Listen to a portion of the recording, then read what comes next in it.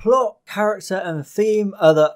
Okay, no, I'm not doing that. When it comes to the history of science fiction, Doctor Who is one of the most influential yet consistently overlooked properties. Nearly 60 years old, Doctor Who was told one long continuous story about a mysterious time and space traveller known simply as the Doctor, who travels throughout the universe in their TARDIS, saving people and planets from evil, aided by their allies and friends often known as companions, who act as relatable figures for the viewers to project themselves onto. The Doctor can change their appearance and personality to evade death, which has allowed the show to consistently experiment and change over the years, shifting with current events and media trends so it can remain timeless and always evolve with a constant flow of new writers, actors and storylines to keep the franchise relevant. What started as a 1960s educational sci-fi family show is now arguably Britain's biggest media franchise, spawning books, comics, spin-offs and thousands of audio dramas. Doctor Who has been referenced and parodied endlessly, with the TARDIS becoming more famous than the police boxes it was based on. Doctor Who may not be as financially valuable as franchises like Star Wars or Star Trek, but the sheer influence and recognisability of Doctor Who makes it just as culturally relevant, at least in the UK. But despite enjoying over half a century of success, Doctor Who has found itself in a rough spot for the last 5 or so years. Even though the TV show was revived in 2005 after a 16-year absence, the departures of showrunner Russell T Davies and actor David Tennant began a cultural shift as many fans and viewers started to drift away from the show. Something worsened after the climactic 50th anniversary special and regeneration of Matt Smith's 11th Doctor into Peter Capaldi's 12th Doctor. This change brought with it falling ratings along with a sharp rise in arguments and toxicity within the fanbase. A number of polarising creative decisions have caused Doctor Who to drop out of the public consciousness and become more of a cult classic rather than the juggernaut it was between 2005 and 2013. Even though a number of these issues began under showrunner Stephen Moffat, the punching bag and face of this downfall is his successor Chris Chibnall. Chibnall's era of Doctor Who between 2017 and 2022 has been incredibly controversial and volatile. He attempted a soft reboot of the show with Series 11, before rewriting the Doctor's entire origin story in Series 12. Along with this, he broke tradition by casting Jodie Whittaker as the first ever official female incarnation of the Doctor, which caused an uproar amongst certain fans who believe the character should only be played by men. Whilst I can never agree with that argument, I've always been pretty vocal about my own dislike of this period of the show. I grew up with Doctor Who. I was 5 years old when I sat down to watch Rose on the 26th of March 2005, and I never looked back since. I got magazines, trading cards, toys, I read the books. I was Doctor Who crazy. Now, I don't have any footage of me in a Dalek, but here's a photo of 14-year-old Harbo and my cyber GF at the Doctor Who experience. It was our first date. Doctor Who has been a part of my world for as long as I can remember, and it has helped me through thick and thin, which has allowed me to develop my own understanding of what makes Doctor Who magic and unique. It's a show unlike any other with limitless potential and appeal. You can go from the highest highs of jubilation to crying your eyes out no matter how old or tough you are. It constantly pushes ahead to reach entire new generations who can grow up with this endless universe, which makes it more than just a show. Doctor Who has created some of the most memorable moments on television, with incredible characters and very experimental, relevant storylines. Whilst these things elevate it and make it the greatest TV show in history, they're not the most important thing for me as a viewer. It's actually a lot simpler than that. At its core, Doctor Who is a goofy and fun show catapulting the viewer throughout space and time to battle fearsome enemies. If it can achieve this basic feeling, allowing me to curl up on the sofa and travel the universe like a starry-eyed child, then I can consider it a success. All the characters, plots and themes are simply a welcome bonus to enhance the experience. The most important part is simply feeling like Doctor Who. The Chibnall era wasn't able to do this. I just couldn't feel that same childlike joy and investment I felt for all those years between Series 1 and my personal favourite Series 9. Series 11 and 12 lost the magic of Doctor Who for me, with weak characters, poor writing and bad creative decisions. But then Doctor Who Flux came along. The 13th series of the show was a huge break from modern traditions. Rather than a series of 10 to 13 episodes mixing anthology and serialization, Flux is a fully connected 6-part narrative drama serial. And it was fresh, something bold and brand new. By creating a 6-week journey, Flux delivered something the modern era of Doctor Who has never done before. But was it enough to salvage this era that has never truly found its footing? Could it restore the magic of the show? Well, buckle in because this is my biggest adventure yet. It's time to dive deeper than I've ever dived before and ask the question, is Flux the redemption of Doctor Who?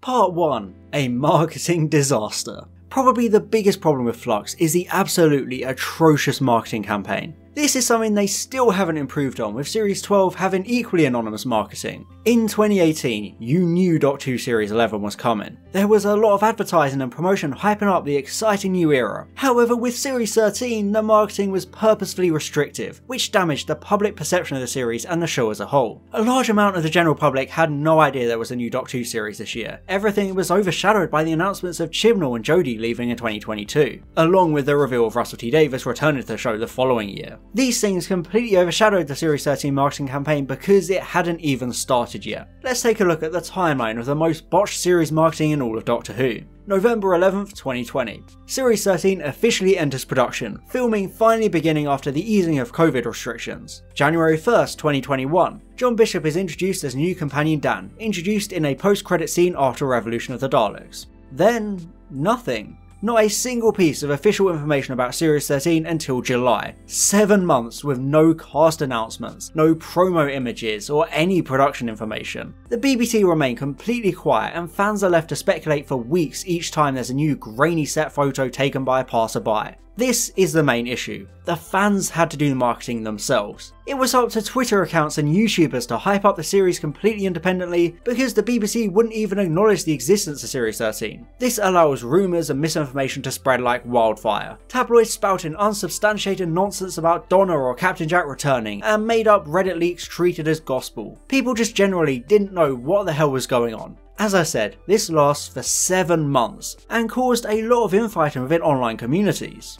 This all changes on July 25th, with a San Diego Comic-Con panel all about Series 13. This is the first time since January 1st that any official information is released, and there's a lot of it. Chibnall reveals that Series 13 will be a 6-part single story, Game of Thrones alumni Jacob Anderson is announced as recurring character Vinda, and we get a couple of promo images alongside a short 40-second teaser trailer. It's an exciting day given the staffed community plenty to talk about and speculate on, no longer having to rely solely on these random set reports. It's a promising time, feeling like a turning point in communication between the BBC and the fans. Except, it isn't, because the series falls completely silent for another 2 months. The closest thing to Series 13 marketing being a badly paced and disappointing ARG throughout August and September. This brings the radio silence to a total of around 276 days out of the 279 between January 1st and October 7th. Only 3 days of marketing for possibly the biggest BBC show's next series with an ambiguous 2021 release date. A window growing smaller and smaller by the day without any indication of a release date. I don't think I need to tell you why that's concerning. The BBC's obsession with keeping secrets even leads to an embarrassing moment of John Bishop getting into trouble for saying his character is from Liverpool. No, I'm not joking. That's actually something that happened, alongside former showrunner Stephen Moffat being the one to accidentally formally announce the return of the Weeping Angels, rather than, you know, the actual current production team. This is not a good look for the show.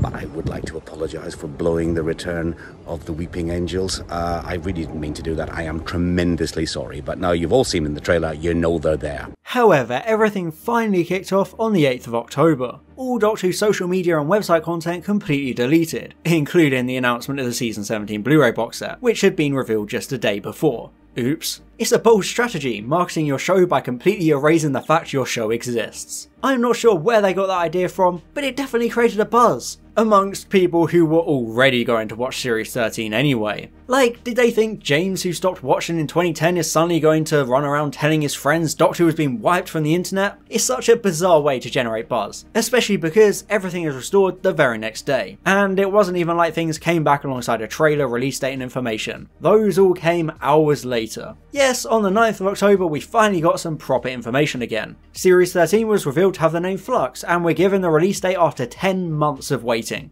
It's Halloween.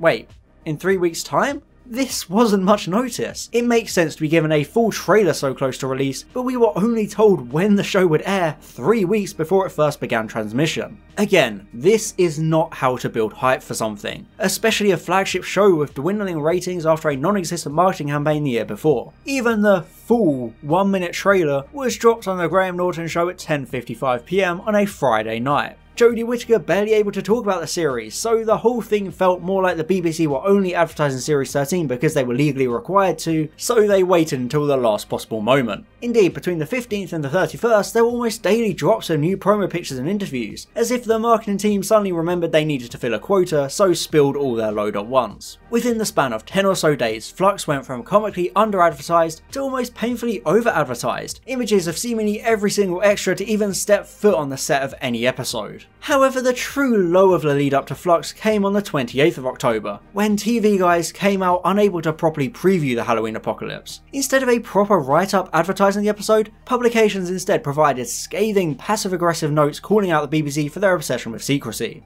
If there's one single thing to sum up the disastrous marketing of Series 13, it's these previews, or lack thereof. Secrecy is important for modern Doctor Who, with huge twists like the John Sim Master in Series 10 being spoiled by advertising. It makes sense to crack down on these kinds of spoilers, but the BBC took it way too far during the Chibnall era by keeping everything completely silent. The Weeping Angels and the Sontarans were already public knowledge, so you may as well just announce them to capitalise on the leaks and maintain intrigue by getting more casual eyes on the series much earlier on. Exactly what they did with Series 12's Judoon to get ahead of these kinds of filming leaks. There were plenty of secrets worth keeping, but the BBC acted like every single nanosecond of Flux needed to be hidden, and that led to it being comically under-advertised because nobody was allowed to know anything until the last minute. Viewing figures for Flux continued the downward trend of Series 11 and 12, and I think the advertising is one of the biggest culprits. The fully serialised format was something brand new for the modern version of the show, providing the perfect hook for advertising, but the secrecy and stubborn refusal to actually market the series means nobody knew it was even there.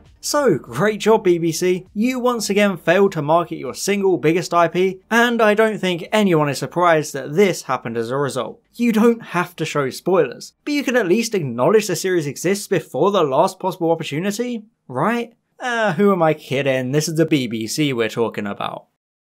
Part 2. Filming in a pandemic. Unless you've been living under a rock, you might know 2020 was a horrific year. The entire world was crippled by the COVID pandemic. In order to prevent the spread of disease, countries around the world went into lockdowns, keeping everyone inside and closing down hospitality and entertainment industries. Doctor Who Series 13 was originally supposed to begin pre-production in June and start filming in September. This didn't happen for obvious reasons, and the episode count was slashed to 8, which was then further split into 6 episodes and 3 specials, leading to a complete overhaul of the series structure. Executive producer Matt Stevens has admitted as such, saying that Flux was a very late development, so it's really impressive that they were able to scramble to create such a completely different plan than they were originally aiming for. It wasn't until the entertainment industry reopened under heavy restrictions that Doctor Who could actually begin production, which in turn brought with it a myriad of issues. There was constant testing required, and the crews had to be smaller a lot of the time. These kinds of restrictions were easier to handle with studio-bound shows like game shows or panel shows, but it's a lot harder to film a big drama spanning multiple sets and locations with a huge cast and crew. I feel like this is important to keep in mind when it comes to Flux. You can see the influence with a lot of scenes having only a few actors on screen at a time, all conveniently distanced. But I think the production team did an absolutely incredible job to bring the show to life with so much going against them. The series still manages to look fantastic, apart from some pretty suspect CGI and effects work at times. It maintains the expansive nature of the show, with incredible location filming despite never even being able to leave the country. I honestly think you wouldn't even know it was filmed in the middle of a pandemic, so the cast and crew deserve a lot of respect for taking on this challenging new style of production and actually pulling it off, along with the series being a brand new type of series unseen before in modern Doctor Who.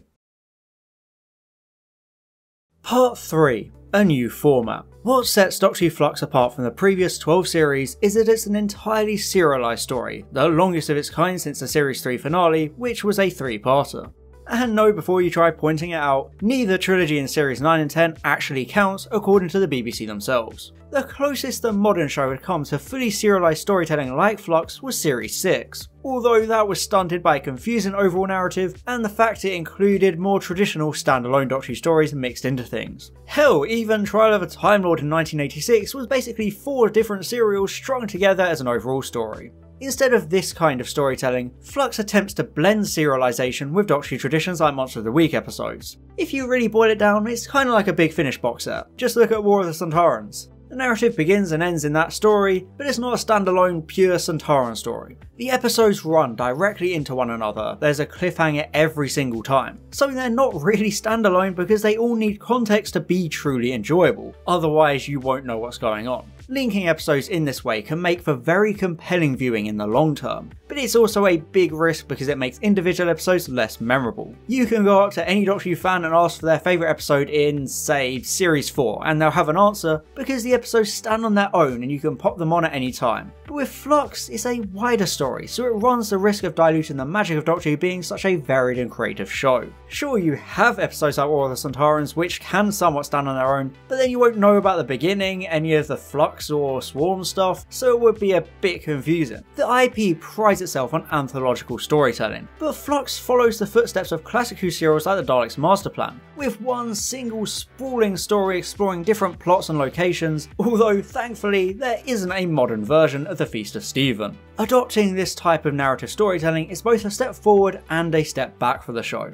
In the modern TV landscape, people love these kinds of serialized stories. Netflix completely revolutionized the medium by releasing narrative dramas all at once for people to binge. But the problem with the popularity of this style is that there's somewhat of an expectation for shows to be 8-hour movies you can just burn through without singling out specific episodes or releasing weekly. This becomes detrimental for Flux because episodes were released weekly rather than all at once like people have become used to with these kinds of shows. It meant Chapter 1 had to introduce a lot of plot threads and do a lot of exposition without actually paying anything off for weeks. It's the first sixth of a narrative with a lot of setup so that the other 5 parts can continue the beats at a much smoother pace, such as War of the Sontarans. This episode splits the main cast before reuniting them at the end. The Doctor handles the more traditional narrative as she battles the Sontarans in the past, Dan continues the modern day storyline, whilst Yaz becomes embroiled in the Vinder and Swarm storylines. It weaves the plots together by the end in a really satisfying way. This technique of front loading the opening episode works fine when you can immediately jump to the next part like all those streaming shows, but when the Halloween Apocalypse was released, there were a lot of complaints about the exposition and the setup, since you literally couldn't get answers for at least another 7 days.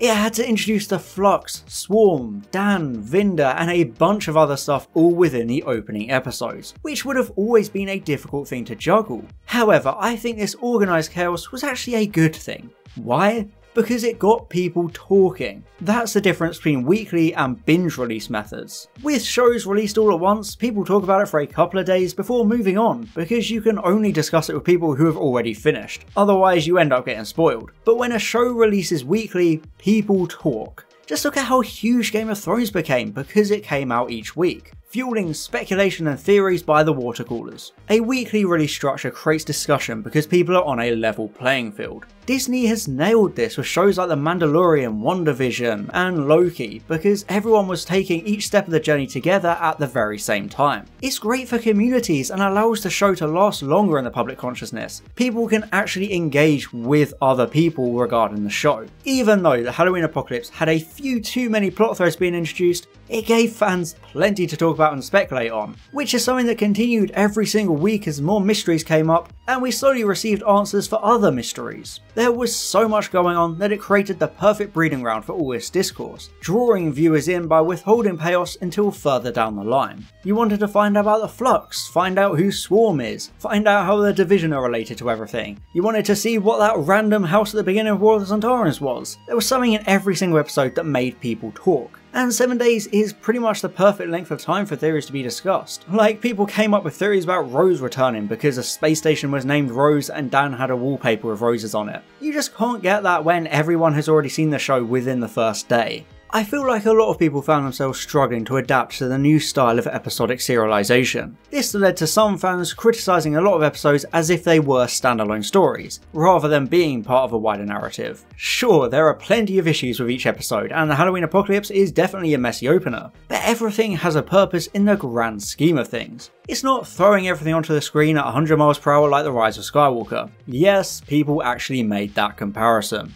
But unlike Rise of Skywalker, these plot threads actually go somewhere and have time to breathe. The Halloween Apocalypse has 3 clear plots. You have the A plot, which focuses on Carvanista and Dan, along with Claire's section being spun off from a scene within this plot. Then you have the B plot, where Swarm returns to the universe and reunites with his sister Azure. Lastly, you have the C plot, which is the beginning of the titular Flux as different entities like Vinda and the Sontarans react to its emergence. When you separate the narrative off into these boxes, it's actually quite neat and straightforward. Sure, it could have been handled a little bit better with the trimming of some scenes and the complete removal of the irrelevant 1820 Liverpool scene, but it still works perfectly well as a narrative. Once you distill the episode down to its 3 plot threads, you can counter the criticisms that nothing of substance happened within the narrative. The A plot has a clear beginning, middle and end. The Doctor has an enemy to chase, which puts her on a collision course with new companion Dan, and it also allows her to pick up pieces of the wider puzzle since Carvanista is related to the Division and knows all about the Flux because that's the true reason he's here. It's a completely normal Doctor Who story,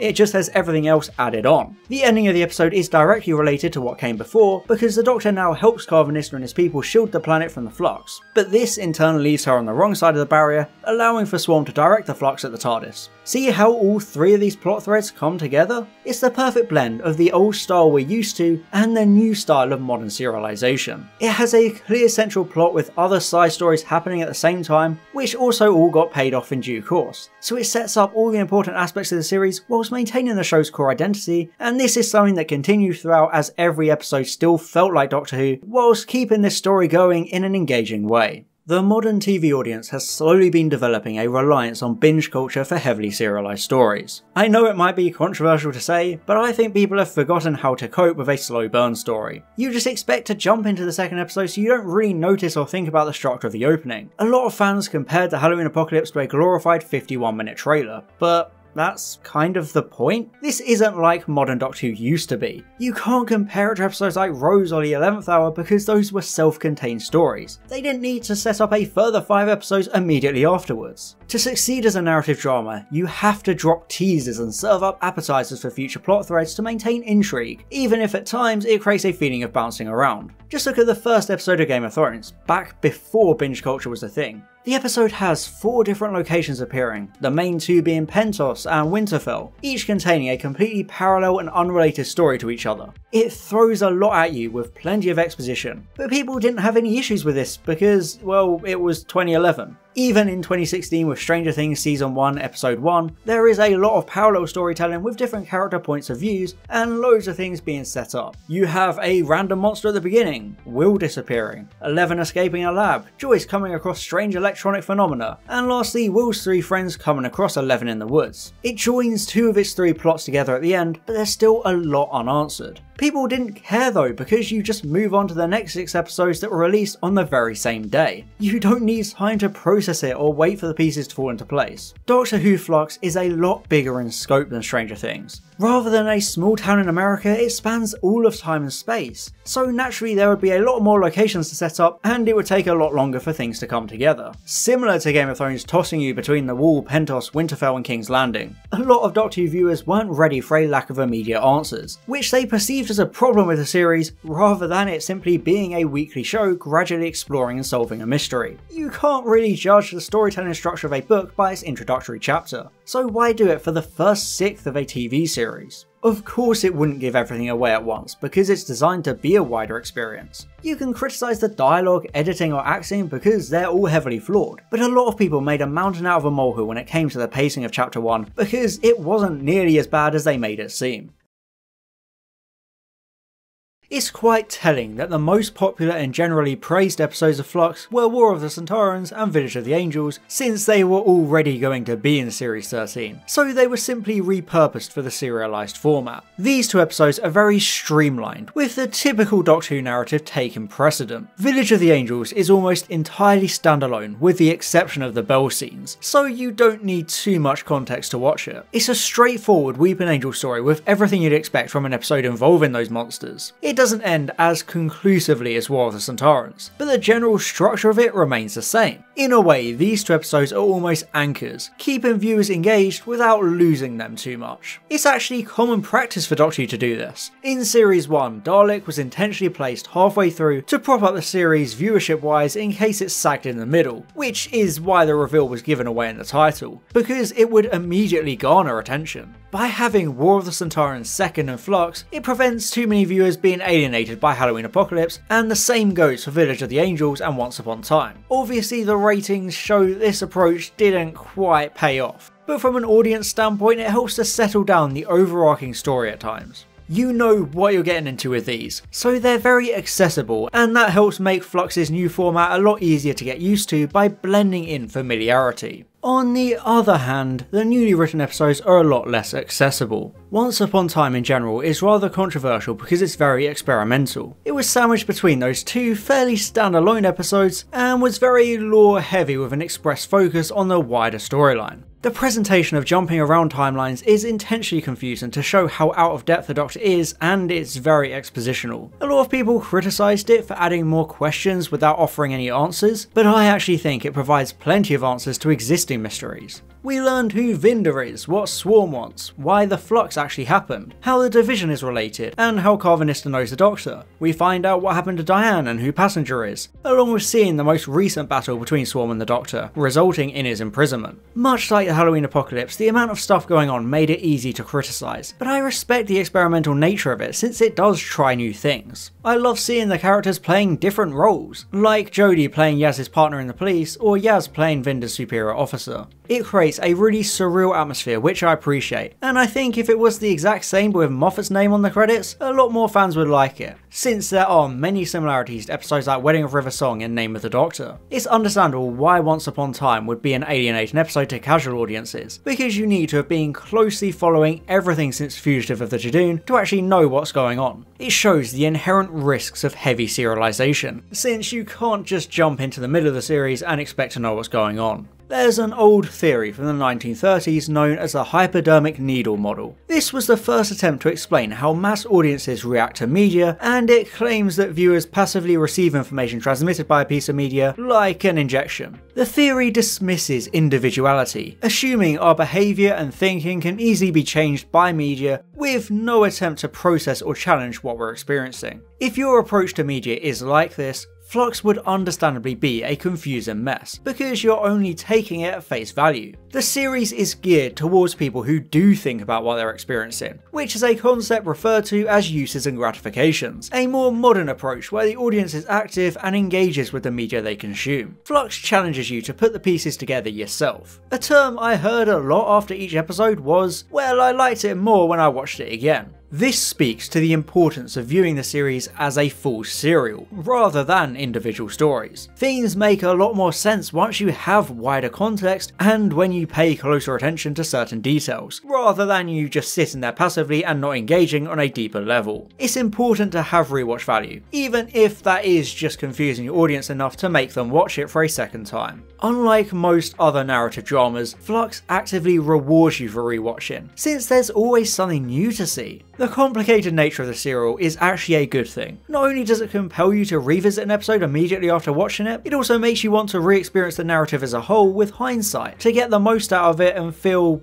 gratification. The ending is disappointing because it had too much to resolve, but the journey to get there is a lot of fun, and to me that made it worth the investment. Although we'll get to that ending in due course, because pretty much everything started going wrong in the second half of the series. Even though I think Flux was a good use of serialised narrative drama, I would be remiss to not mention Torchwood Children of Earth. Much like how COVID limited the filming capabilities of Doctor Who Series 13, Children of Earth was not the initial plan for Torchwood Series 3, but rather the result of the show being moved to BBC One and inexplicably cut down to just 5 episodes. So the production team chose to adopt a serialised model to make the best out of the limitations enforced upon them. However, that's pretty much where the similarities end. Children of Earth's scale is a lot smaller and more focused than Flux, which is why the series works a lot better. Rather than trying to go big with some universe-spanning storyline featuring different time periods and monsters, Children of Earth sticks to the UK with a single alien threat of the 456, only visiting the past for select flashbacks. This makes for a tighter experience similar to most narrative dramas, because a lot of aspects remain consistent without taking on a story too ambitious to carry out. If anything, Flux is a bit more like Miracle Day, which tried to widen the scope by introducing a lot more plot threads and locations. You essentially have 3 different shows going on at the same time. The Flux, the Ravagers,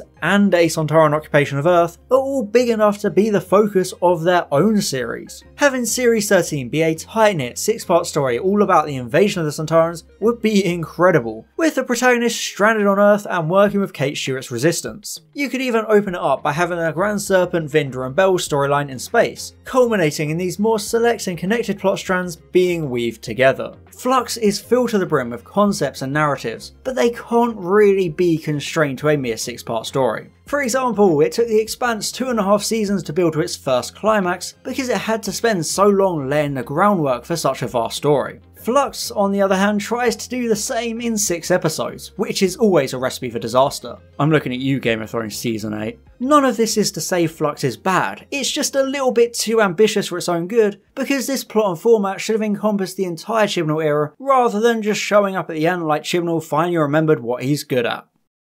Part 4, A Showrunner's Last Stand.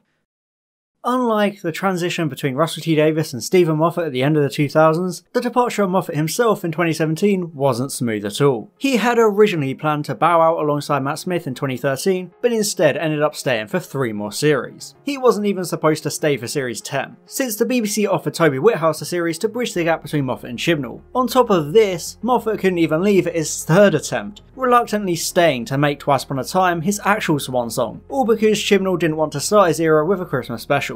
I mean, when you really look at it, poor Moffat couldn't even resign on his own terms. This pretty much set the tone for the controversial new era underneath Chibnall, whose appointment was questioned from the very moment it was announced. See, when it came to Davies' replacement, Moffat was the clear choice since he was a regular writer and all his episodes were beloved. But towards the end of the Moffat era, it wasn't nearly as easy to elect a successor. Ultimately, the role was given to former Torchwood head writer Chris Chibnall. Sure, Chibnall had been a regular contributor over the years, writing 4 Doctor Who stories across the Tennant and Smith eras of the show, but none of these stories were particularly loved like Moffat's. They ranged from bland and forgettable to absolutely awful, so nobody really considered Chibnall a standout choice. But there was a factor the BBC cared more about: the popularity of Broadchurch.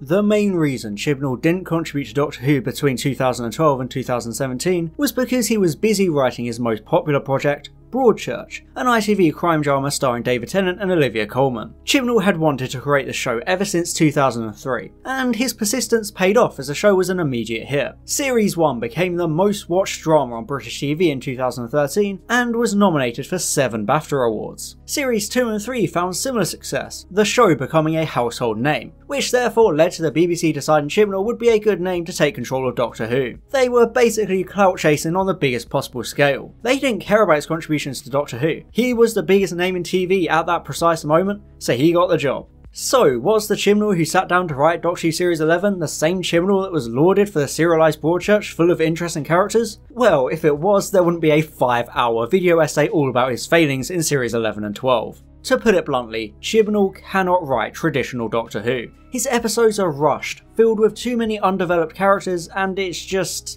bad. It's a topic that has been done to death, so I won't go into it all again. But one of the most common things you'll see regarding Chibnall's Doctor Who is the question, why was his Torchwood and Broadchurch stuff so much better? Well, after months of careful research and deep investigation work, I may have found the definitive answer.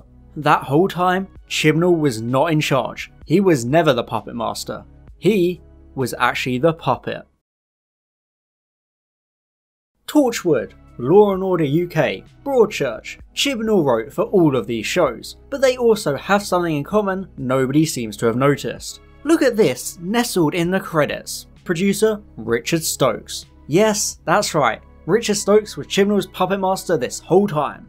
Obviously I'm joking, but it is an interesting similarity between the 3 shows. The first 2 series of Torchwood and Broadchurch are Chibnall's most esteemed writing jobs, and for both of these he had to answer to Stokes. Similarly, unlike Torchwood, which showed Chibnall can contribute great stories to the Doctor Who universe, Stokes did not produce the Chibnall era of Doctor Who itself, possibly explaining a number of the issues with that period of the show. Instead, Sam Hoyle would produce Series 11, and Matt Strevens produced Series 11 through 13. Hoyle had only worked with Chibnall as script editor on Camelot and Broadchurch, along with being associate producer on Broadchurch Series 3. But Chibnall had not worked with Strevens before. For most writers, this shouldn't be too much of an issue, but I feel as though Chibnall needs to be paired with an executive producer he's familiar with to actually perform to the best of his ability. You can see it in Torchwood itself. Series 1 was a rough start before a stronger second series. Then Chibnall worked with Stokes again on Law & Order before they collaborated for Broadchurch to immediate success. I think being under new producers had a knock-on effect for Chibnall, because he didn't have the same level of understanding or working relationship with Hoyle and Strevens, meaning he wasn't reined in or guided when he actually needed to be. But by the time Series 13 rolled around, he had been working with Strevens for 4 years, which would explain his improvement in writing because the familiarity was now there, along with the outside circumstances allowing Chibnall to finally write what he writes best: serialized dramas. Now, I won't lie, it was initially a terrifying reveal that Chibnall had written all 6 episodes of Flux, the only other writer being Maxine Alderton, whose Weeping Angel adventure remained part of the series despite all the changes. Chibnall's sole writing credits in series 11 and 12 were almost all a disaster, so it seemed like we were set for more of the same. But to be honest, he did a good job of Flux, and to put it simply, Flux is basically what we expected back when Chibnall was announced as showrunner. After all, when you hire a writer based on the success of his narrative drama series, it's not really surprising that everyone would expect him to channel that kind of writing. Flux is like Chibnall finally found his Doctor Who footing. Is it perfect? No, of course not, and we'll get into that in a minute. But compared to his previous Doctor Who work, Flux is a breath of fresh air, handling intricate plots and character dynamics, whilst including genuinely funny jokes and memorable moments to create an enjoyable series of Doctor Who that fits into the modern TV landscape of narrative dramas and streaming shows. It's the first time I've laughed with Doctor Who for a long time. In series 11 and 12, I was mainly laughing at it. Suppose we'll have to have a conversation? Okay, compare that to this. And also, I wanted to ride a horse. It just works so much better, and the improvements to humour help to make Flux incredibly enjoyable. I think it represents growth and development from Chibnall, finally improving his ability to write Doctor Who. However, Flux definitely falls victim to a lot of the existing Chibnall problems we've grown used to over the years. First of all, he still struggles to write realistic dialogue a lot of the time. Me and you're beautiful as your unborn child. Nobody speaks like that. One of my issues with Moffat is that he gave characters unrealistically poetic dialogue, but Chibnall is the polar opposite. A lot of his characters speak like the script was auto-generated by an AI. And it's not like the poor dialogue is masked by other things, because a lot of scenes find themselves still telling rather than showing. The Halloween Apocalypse and Once Upon a Time are particularly egregious with this. There's so much narration and exposition which slows them to a crawl at times. Show don't tell is an old saying dating back to at least the early 1900s. As you can guess, it means writers should communicate their stories through actions, thoughts and feelings, rather than using exposition and overly descriptive writing. Chibnall's Doctor Who episodes have always fallen foul of this advice, with an unbearable level of exposition. Look at the Ghost Monument for example. In this we meet the character Epso, who is a cynical tough man with trust issues stemming from a tragic past. How do we learn all this? He literally sits there and tells us his whole life story. And when I was 4, my mum told me to climb a tree. It's a full, unbroken scene of pure exposition trying to flesh out this character. This does not make for compelling or even enjoyable television. It's just boring. Even in The Timeless Children, almost the entire episode is the Master narrating the truth behind the Doctor's existence like it's an audiobook. However, in comparison, Once Upon a Time is a huge improvement with how it delivers backstories. It delves further into the Timeless Child and Division lore, but instead of a character just sitting there telling us everything, the Doctor relives a Division mission from when she was the Fugitive Doctor, actually communicating things through actions rather than dialogue for once. It's the same with Vinder's origin story. We see everything as it happened, rather than him doing what Epso did and just telling us everything himself. So it's my firm belief Chibnall finally fixes one of his biggest scripting issues, at least a little bit. But the exposition still weighs down the series so much. There's an absurd level of talking. So many times the series just grinds to a halt for exposition, which becomes very prevalent in the last 3 episodes. The pacing gets so wonky and slow as the extensive cast of characters stand around trying to explain the plot, but all the technobabble and breathless exposition actually makes the narrative even harder to follow because it's throwing so many words at you. When the Doctor isn't using her sonic screwdriver for literally everything, she's trying to cram a novel's worth of exposition into 30 seconds of a scene. It's excessive, tiring and it completely loses you for no reason. It's like when you're talking to someone who is really enthusiastic and passionate about their interests, but none of it actually makes any sense to you, so you just smile and nod along as if you understand what's happening. There is no denying that Chibnall makes significant improvements with Flux. The writing is generally tighter, it's much easier and more fun to watch, but there are so many times it feels like more of the same Chibnall Who. All these huge concepts and ideas being turned into boring, personalityless exposition dumps with robotic dialogue. The serialized format plays to Chibnall's strengths, but he still falls into the common problems, which ultimately hurts such a long and connected story because everything starts to mount up towards the end and directly affects the main tentpole storylines of the serial. Part 5. The Ultimate Cataclysm.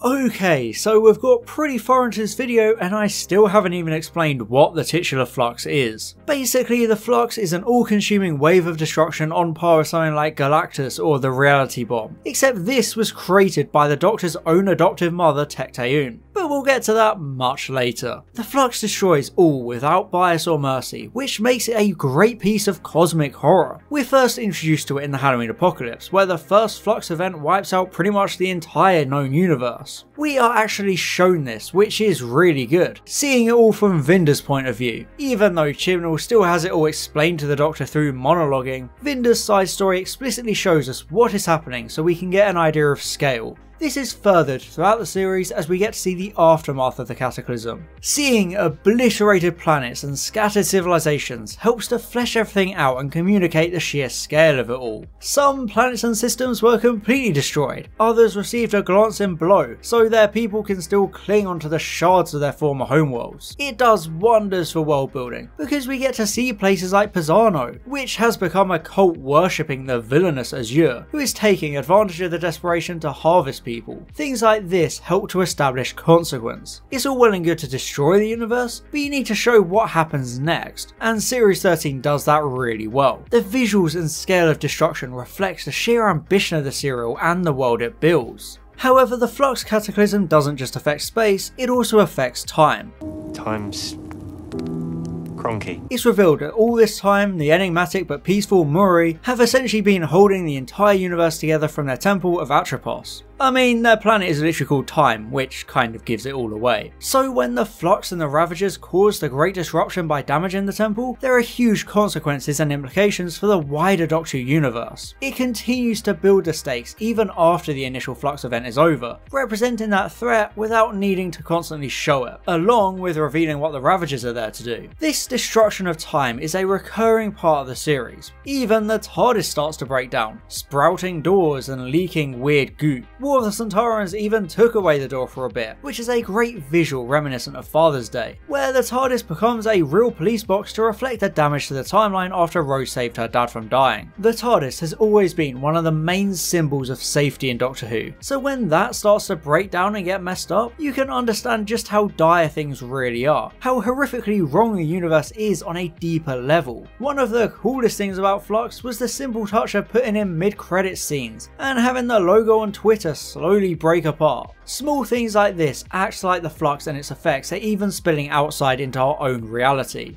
This all creates the sense that time itself is the enemy, which is revealed at the end when time shows up as a physical entity worshipped by Swarm and Azure, who themselves represent time, compared to the Flux which represents space. It's just a shame that the manifestation of time is pretty much non-existent. I can't even really analyse it or talk about it because there's nothing to say. It's just there, and it teases the 13th Doctor's impending regeneration. What was the point?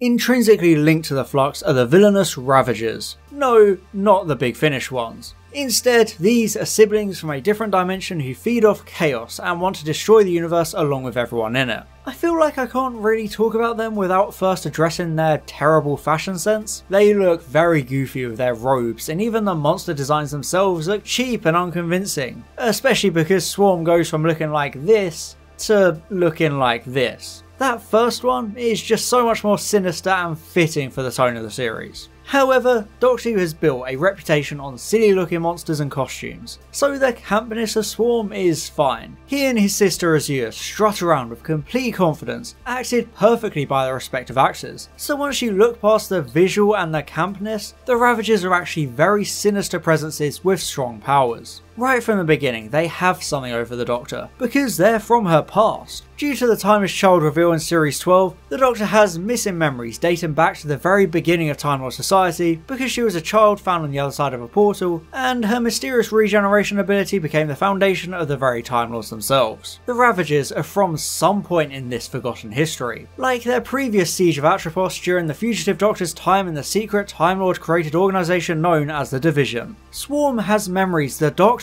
doesn't have, which gives him a hold over her, and this rightfully terrifies her. He knows how to beat her, but she doesn't even know anything about him. When you look back at historic Doctor Who monsters, the iconic ones have less shine to them because the Doctor has long since learned how to deal with them. She's familiar with the Daleks and Tarans and the Master, even if they don't know how to deal with her. So to completely invert this concept is a genius move that takes advantage of the Doctor's murky past. She finally meets her match in Swarm, and the backdrop of the serial helps to punctuate the significance of such a villain. In a way, the Doctor vs Swarm is kind of like order versus chaos. The 13th Doctor is a symbol of structure, fighting to maintain a sense of order in the universe. But then opposite her is this completely chaotic figure with unlimited power and the simple desire to watch the universe burn, which is why Tecteun unleashed him to destroy time itself. Even if it's unintentional, the Ravagers contrast the Doctor's lack of control by constantly dictating the narrative. Before the Doctor can find out about her past and the Division, the Ravagers come strolling in and kill Tecteun without hesitation. Now if that's not a power move, I don't know what is. The villains are always one step ahead, taking advantage of every situation to further their own means. It doesn't matter where the Doctor is, they can use a psychic link to taunt her, or even follow her to the gap between universes. So they feel like true big stakes villains worthy of this kind of blockbuster narrative. Even when they're not the focus of an episode like Chapter 4 and 5, they're still in the background subjugating the masses. So they're a great, consistent presence throughout, coming and going as they please and leaving a merciless trail of destruction in their wake. But what actually do the Ravagers want? In all the chaos and exposition of the series, it's hard to properly piece together their motivations without needing to visit TARDIS Wiki or rewatch episodes multiple times. But once you work it all out, it actually does make a lot of sense and rationalises their actions throughout the series. Swarm and Azure besieged the secret Temple of Atropos in the final Battle of the Dark Times in the distant past, which was before the Time Lords bound time in the anchoring of the thread. It's all weird faction paradox stuff. Ignore it and your existence will be a lot smoother. The Ravagers banished the Mori and tried to hold the temple themselves so they could rule time because they didn't want the Time Lords having that power.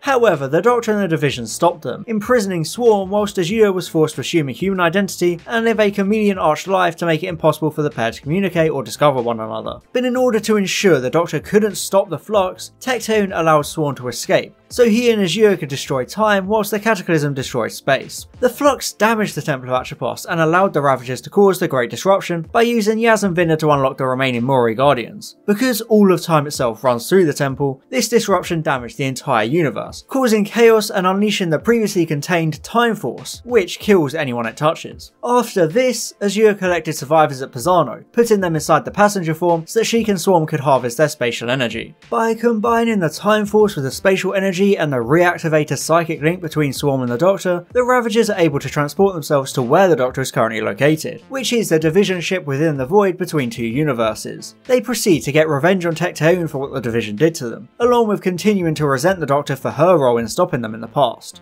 Now that they control the Flux, they intend to constantly loop the event by ending it at Atropos, forcing the Doctor to relive it and feel the destruction every time. Destroying Atropos will also free time itself, which is an entity held within the temple who Swarm and Azure worship. They also bring the Doctor to sacrifice the entity, but because the Flux is stopped, time kills its two disciples for their failure. It's a weird ending to the whole Ravagers storyline. Sure, it all makes sense on paper, but in execution their whole plan is very badly explained. So much of it is brilliant. These ancient enemies who tease the Doctor with her forgotten memories and threaten to destroy them outright. But all of this huge potential gets lost in the chaos chaotic mix of everything. The Ravagers have such a small presence in the last 3 episodes, and because of everything else in the finale, they just feel like they're in the background and all this history of the Doctor goes nowhere. Their part in the narrative ends with a barely audible whimper, and it feels like frustrating missed potential. They spend so much time talking and spouting exposition-based threats that the series almost runs out of time to defeat them, so they just get disintegrated without the Doctor playing any proper part in their fate. It's a really weak note for such a major part of the series to end on.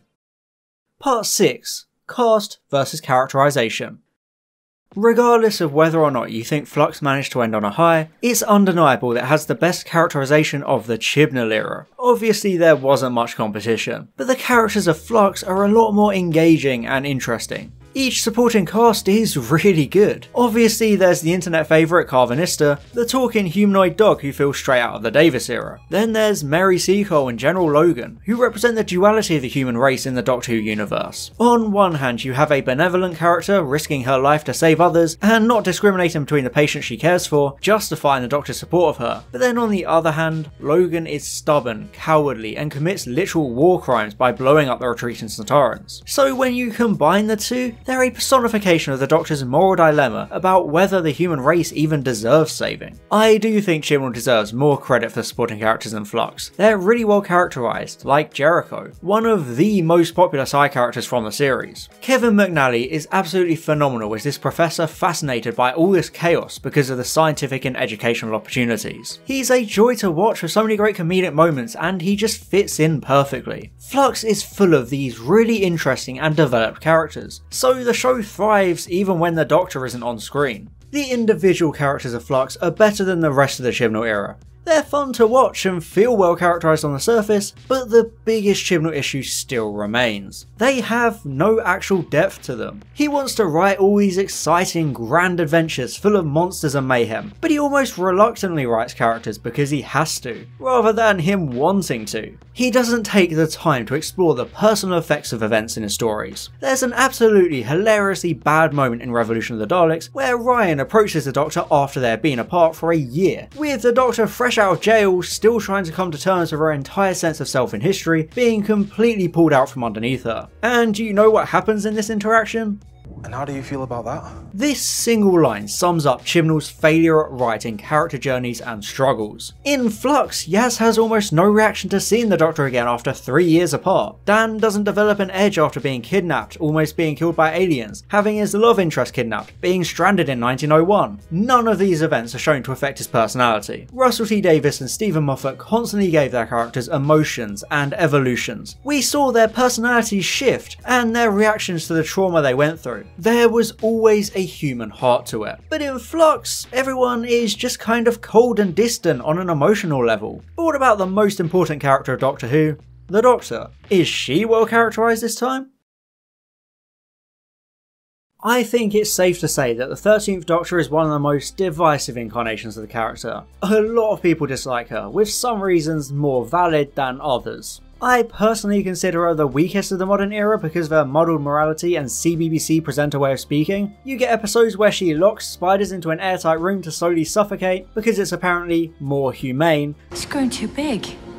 She's suffocating. Well then it's a mercy killing. I don't see any mercy in you. And then there's that infamous moment where she decides that the suitable way to stop the Master is to expose his darker skin colour so the Nazis will arrest him. Yes, because that's exactly what a hero would do. Facial perception filter. Very easy to jam. Now they'll see the real you. Racism! I just found it really hard to get invested in the 13th Doctor in series 11 and 12. Everything felt so muddled and the weird morality issues were never turned into some kind of character arc, so it made even less sense. The 13th Doctor is basically a manipulative, gaslighting psychopath, and is completely unintentional. She's meant to be this bubbly, socially awkward character. I should say a reassuring thing now, shouldn't I? Yeah, probably.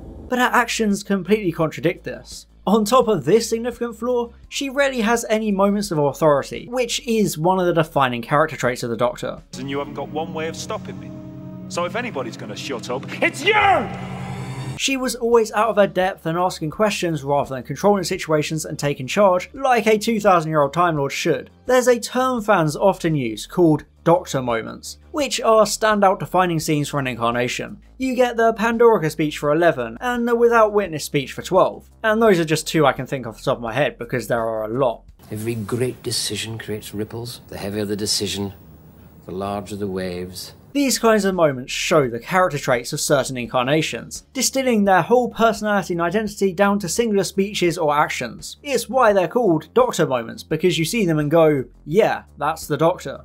But if I kill, wipe out a whole intelligent life form, then I become like them. The 13th Doctor, however, sorely lacks these kinds of moments, which makes it harder to buy into her as the Doctor. The lack of authority and agency really hampers her, and that's mainly due to the writing not presenting her with these moments to begin with. Flux's scale means the Doctor is on the back foot, and this works well, but the problem is that she has always been on the back foot, so it makes it less effective even if she does have a lot more authority in general. I feel like Flux provided a turning point for the 13th Doctor. She is so much better written, Whittaker finally being given some good material to work with. Look no further than War of the Centaurans. The Doctor has a commanding presence in so many scenes, with some great speeches and that brilliant confrontation with Commander Skark, after cleverly hiding her identity as the Doctor to arrange the meeting in the first place, something you could imagine every incarnation doing. She actually starts to feel like the Doctor through and through, which is probably helped by her being away from her companions the whole story, so she doesn't have to act all upbeat and fake anymore. Being paired with Mary Seacole and General Logan allows her to hold the spotlight more, and since she knows more than them, she can exude authority rather than her being just as in the dark as they are. Something as simple as her knowing Sontar isn't real adds so much to her ability to feel like the Doctor, because she's no longer outside looking in. It means she can butt heads with Logan, and we know she is completely in the right, so it becomes easier to support her. This aspect of the story gets paid off as Logan commits war crimes to get revenge for his men being killed. The Doctor rightfully calls him out on this, and it's a powerful moment of anger, something the 10th Doctor would do. Sometimes men like you make me wonder why I bother with humanity. A lot of people drew parallels to the end of the Christmas invasion, and that's a good thing, because it shows how the 13th Doctor is finally starting to feel like a real incarnation. There's another strong moment in Flux that parallels existing Doctor characterization. In the cliffhanger of War of the Centaurans, Swarm prepares to send a time storm through Yaz and Vinda to kill them in front of the Doctor. However, she manages to get herself and Dan onto the Muri pedestal so that she can send herself into the storm and try to hold the flow of it together herself. It's a clever solution, and despite a lot of people's misgivings, the slow motion fits perfectly within what we already know about the Doctor.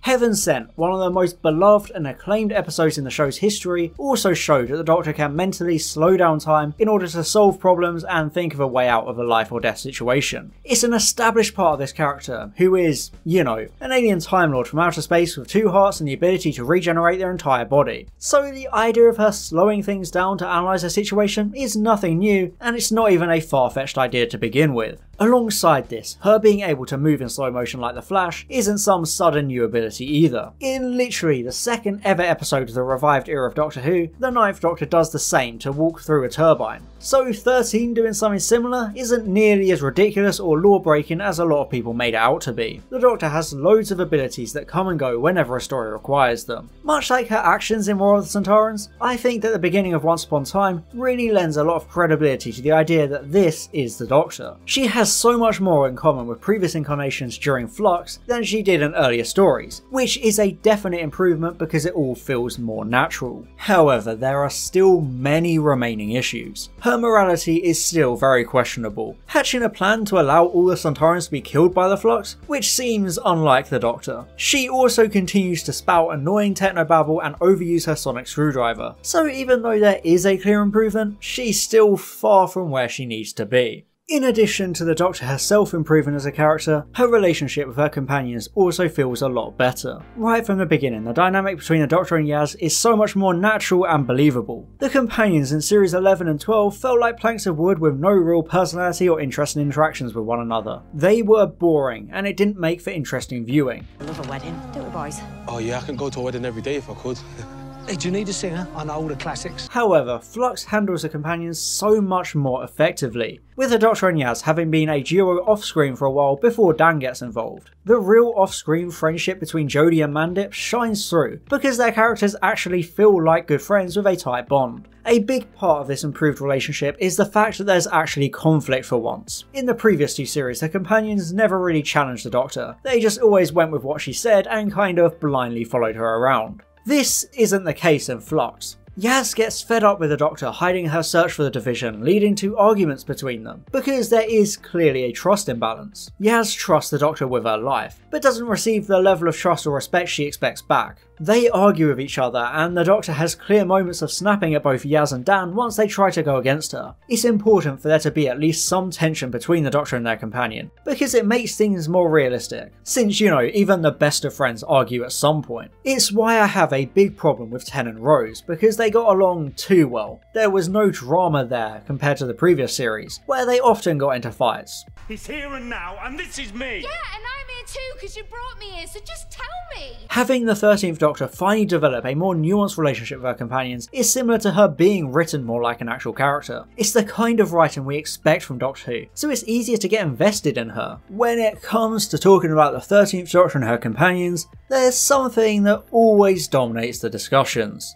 Thasmin. Thasmin is the immensely popular ship pairing 13 and Yaz as a romantic couple. Side note, shipping culture is scary, stay far away from it, there are some very concerning pairings. The root issue regarding Thasmin is audience expectation. Barring the 10th Doctor and Donna, there hasn't been a truly two-way platonic relationship between similarly aged main characters. 9 with Rose and 12 with Bill are easily shown as platonic because there's a clear age gap and also Bill's sexual orientation, so it's a lot harder to view these pairings through a romantic lens. However, all the other pairings were written with some form of romance at one point or another, and the pairing of 12 and Clara was written as non-romantic soulmates, which is still deeper than platonic friends. There's a modern precedent for relationships and romantic interactions in the TARDIS, so it's not surprising that people would see patterns in the Doctor and Yaz's relationship that aren't actually there. Like, 13 and Yaz don't show anything that would indicate some deep love.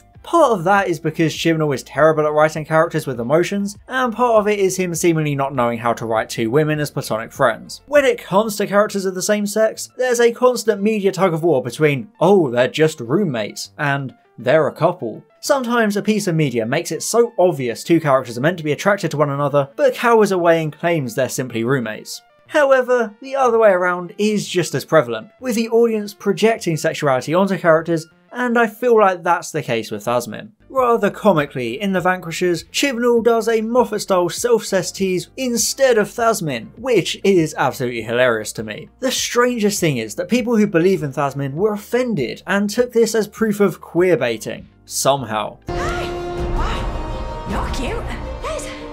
So are you. I've got such a crush on her. The Doctor claiming to have a crush on her own clone does suggest her being attracted to women, but people seem to think this justified their expectations for Thasmin to happen. This actually perpetuates the same problem with close platonic friendships between characters being viewed as romantic or sexual. It's the exact same thing Arachnids in the UK called attention to. Are you two seeing each other?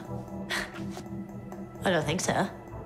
Are we? This is just a relatable joke about parents wrongly assuming you're dating a friend, whilst also showing the 13th Doctor's social awkwardness and inability to pick up on cues. But people misunderstood the context and considered it to be a legitimate hint towards a romantic arc. And they never let it go. Yes, the 13th Doctor can be attracted to women. Yes, Yaz can also be attracted to women, but that doesn't mean they have to be attracted to each other. Suggesting they have to be anything other than close friends skirts close to very outdated beliefs and could be harmful in the wider cultural zeitgeist. The audience latched onto this whole Thasmin idea and refused to let go, so it changed how they perceived the relationship. Certain viewers projected their own shipping onto these characters and then complained when it didn't happen, despite there never having been anything concretely suggesting it would. Remember, people also assumed Graham and Yaz were being written into a romance because they had one awkwardly written character bonding scene in Ascension of the Cybermen. The fault does lie on Chibnall's shoulders for weakly characterising all his main characters, but the audience definitely played a significant role in creating their own problems regarding Thasmin. At the end of the day, we don't know what Chibnall's intentions were, but the idea that he was trying to queerbait is a bit ridiculous when you actually go back and look at the supposed evidence without the assumption it's hinting towards Thasmin. I mean, Yaz would actually have to have a fleshed out character for that to work in the first place. Despite the improvements of companion dynamics, Yaz still ends up like a spare part. It's a shame because everyone else is a lot better handled, but Yaz remains just kind of in the background. There were hints of a character arc in series 12 as she tried to do her own thing, but it's not until Flux that actually becomes a proper character journey as she attempts to become more like the Doctor. It's a story we've seen loads of times before with companions like Rose and Clara, illustrating how this lifestyle can influence these characters because they want to impress the Doctor. Yaz's version of this is a bit of a bumpy ride. Having her walk around with "What would the Doctor do" written on her hand is kind of cringy and way too obvious, but the sentiment behind it is good. In a way, it almost addresses how she's such a background character, because she is now desperate to step up and actually be noticed. It provides her with more independence and actually gives her a personality for once. At times, her Doctor-like approach works, like when she confidently rescues Dan all by herself, but then there are times where it backfires, like trying to help out the Muri only to get captured by Swarm, so it does a good job showing the highs and lows of attempting to live recklessly like the Doctor. When she, Dan and Jericho get thrown into the past, it's Yaz who takes charge, using the Doctor as inspiration. They have fun archaeology adventures complete with assassins. Yaz in Survivors of the Flux is full of the same kind of quips and even shows some of the Doctor's coldness as she's perfectly fine with dumping a dead body off a boat. You can see her trying to embrace that lifestyle, and I think the show finally presents the Chibnall era companions doing some of their own investigating, rather than the Doctor doing it all for them. They're so much more useful than the so-called fam were, which is a welcome break. After the departures of companions Graham and Ryan in Revolution of the Daleks, there was an opportunity for the Chibnall era to return to the usual one companion format the modern show had built itself around. However, instead of going this route by having Yaz as the only companion, the show instead elected to introduce Dan Lewis, played by John Bishop. A lot of people didn't like this decision, and admittedly, I was one of them. Series 11 and 12 really struggled with a bloated cast. None of them really stood out for their writing, so choosing to maintain a bigger TARDIS team seemed like a horribly misguided move, especially because it would further prevent Yaz from getting any semblance of a character. It also seemed like a desperate stunt cast to recapture the comedy that Bradley Walsh had previously brought to the show, so I was very skeptical about Dan from the very beginning. However, I think it's safe to say most of us were pretty much silenced as soon as the character made his proper debut and started hitting Centaurans with woks as part of a buddy cop duo with a humanoid dog. Just looking for the period. I know the bar was pretty low, but Dan Lewis is by far the best Chibnall era companion, it's not even close. John Bishop is utterly delightful in this series with lots of good deadpan jokes and moments. How old are you? What's the difference? You're not even dressed up. Obviously Bishop is a comedian more than he is an actor, so the focus is on him bringing humour to the dynamic, but much like Catherine Tate with Donna, Bishop also gives Dan a very human and dramatic side. It's life, innit?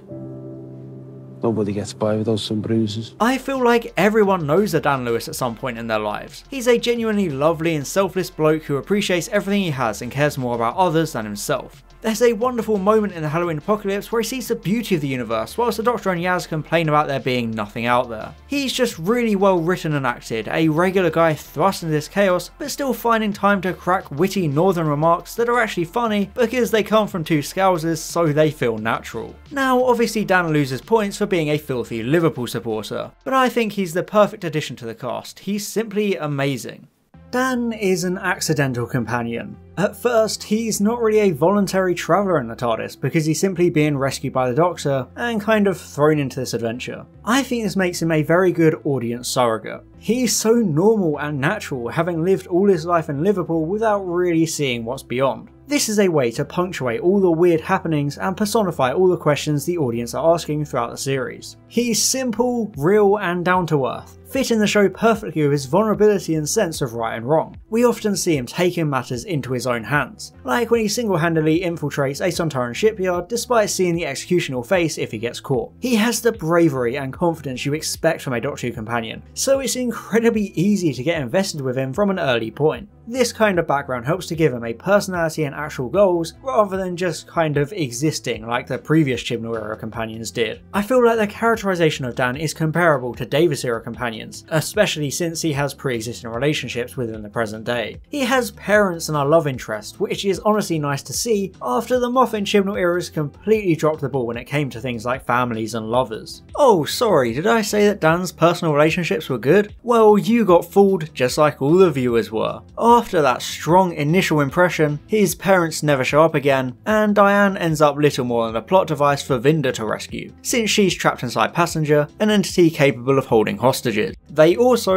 really like airsoft. Whilst this creates personal stakes for Dan, giving him something to fight for, it just never really comes up and he doesn't even mention it at all in episode 4 and 5. You'd think a character would be more concerned about their love interest being taken hostage by the main antagonists, but he basically forgets. Even his species bonded relationship with Carvanista basically gets thrown out of the window. Initially it sets up this reluctant bromance between the two, but after War of the Centaurans they don't really interact again until the finale, making you wonder what the point of it was for Dan's character or personality. Flux essentially front-loaded Dan's character development. It makes me wonder if he's presented as too perfect. He isn't given any flaws. The fact he's such a lovable and perfect guy is both the best and worst thing about him. On one hand it makes him very relatable and appealing, but on the other he doesn't have a character arc and hasn't got anything to learn. On the surface he is a joy to watch and a breath of fresh air, with some good companion characteristics and memorable moments, but underneath there are still the same tired problems with Chibnall companions, and it's a huge shame. They don't get enough focus or development and feel like accessories, because there are too many cooks in the kitchen. One of Chris Chibnall's biggest issues as a writer is introducing too many characters, and the companions of his Doctor Who era really suffer from this. I've always maintained that while the companions should have all been introduced in The Woman Who Fell to Earth, they should have also all joined the Doctor at different points. Ryan would be the first companion, treating him as the focus of Series 11, with Graham joining an Arachnids in the UK as a way to escape the grief of Grace's death. Then Yaz joins at the beginning of Series 12 after being a recurring present day character throughout Series 11, similar to Rory. This would have handled the workload a lot more effectively and given each of them time to focus and explore their relationships, but instead they're all introduced at once and none of them stand out as a result. You even get two more prominent characters in the Ghost Monument, then there's Rosa, focusing entirely on the historical figure Rosa Parks. After that it's Arachnids in the UK, which tries to introduce Yaz's family and Mr. Not Trump Jack Robertson, so the companions never really have any time to be written because there's always a side character. This kind of chaotic mess continues throughout Series 11 and 12, constantly adding new characters without developing the actual companions or even writing them as people. They always came across as means to an end, characters who only exist to progress the plot or ask questions on the audience's behalf. They had no character arcs, so everything felt flat. So by condensing a series down to 6 connected episodes with a specific cast, you'd think that Chibnall would finally be able to improve this aspect of his writing, wouldn't you? Well, as some weird goofy Canadians once said, expect nothing, receive less. Unsurprisingly, Flux is another disaster when it comes to Chibnall's character management. Sure, it gives the companions plenty to do without the Doctor, but that's kind of the problem. They're constantly split off and don't even know anything about the Ravagers or the Division. Pretty much all they know is that the Flux was a vague thing that happened. They have no character development, the plot just experiences around them. Their absence from the Doctor and survivors of the Flux would be effective to hammer home the consequences of Yaz and Dan being sent back into the past by the Weeping Angels, but them being absent from the Doctor happens constantly, which actually devalues such a scenario. In fact, Dan only has a single full scene alone with the Doctor. His entrance into the TARDIS, Yaz is there. Their conversation in the Centaurian ship, Mary Seeker was chilling there. Dan finally joining the TARDIS voluntarily, Carvanista is in that scene. The Doctor and Dan have an anti-relationship because they barely even interact, which is just downright bizarre, even by Chibnall standards. If anything, Dan is Yaz's companion. He spends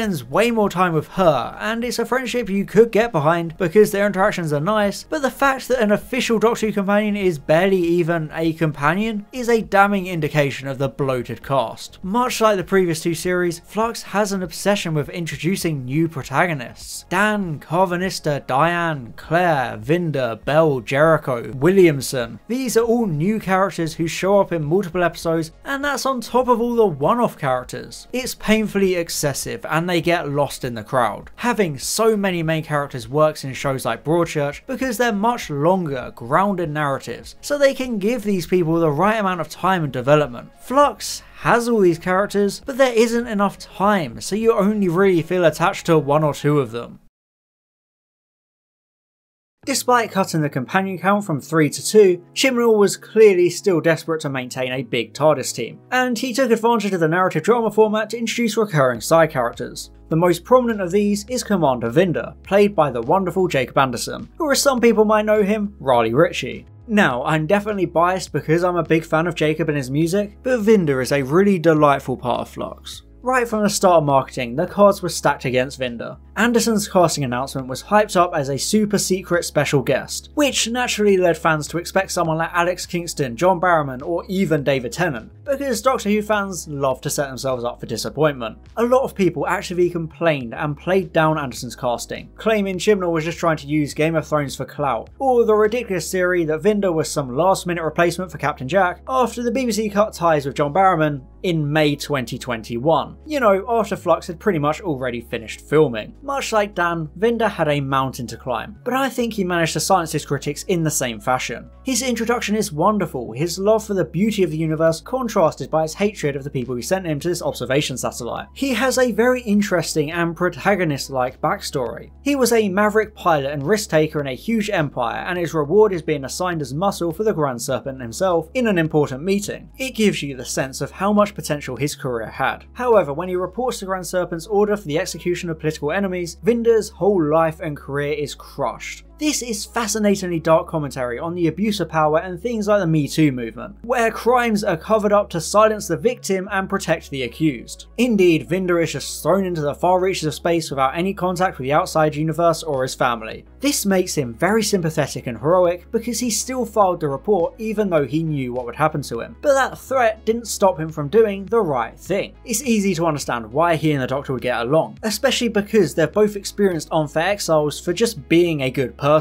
Vinda's forced exile takes him half the universe away from his partner Belle and their as yet unborn child. Throughout the series, she makes her way through the destruction to reunite with him, which opens up the universe a lot. But to be honest, Belle is a side effect of Flux's weird character juggling. She just shows up randomly when the narrative decides to suddenly focus on her, and they always shoehorn in narration as she monologues about how determined she is to find Vinda again. Modern Doctor Who has always been hyper-focused on the power of love, so it is cute that she embarks on this huge odyssey with near impossible chances of success, but there's nothing much to it. It's just there. In principle, it's great, giving Vinda his own existing relationships and goals to help flesh him out. But there's simply an aggressive blandness to Belle's scenes. That's nothing to do with the acting, the writing is just so lifeless. It feels more like a means to an end than a well thought out side story. Their big reunion is a sweet moment, but it doesn't serve the story at all. There were a lot of theories about Vinda and Belle being the Doctor's real parents, which I'm incredibly glad didn't become reality. But for a subplot that dominated so much of the series, you would expect it to have more narrative significance, which makes it really strange and anticlimactic. I do like them joining up with Carminister at the end though, deciding to roll around the universe in the Lupari ship taking on jobs. You know what, I already like it a lot more than the Paternoster gang, so you know what that means? You better get Nick Briggs on the line.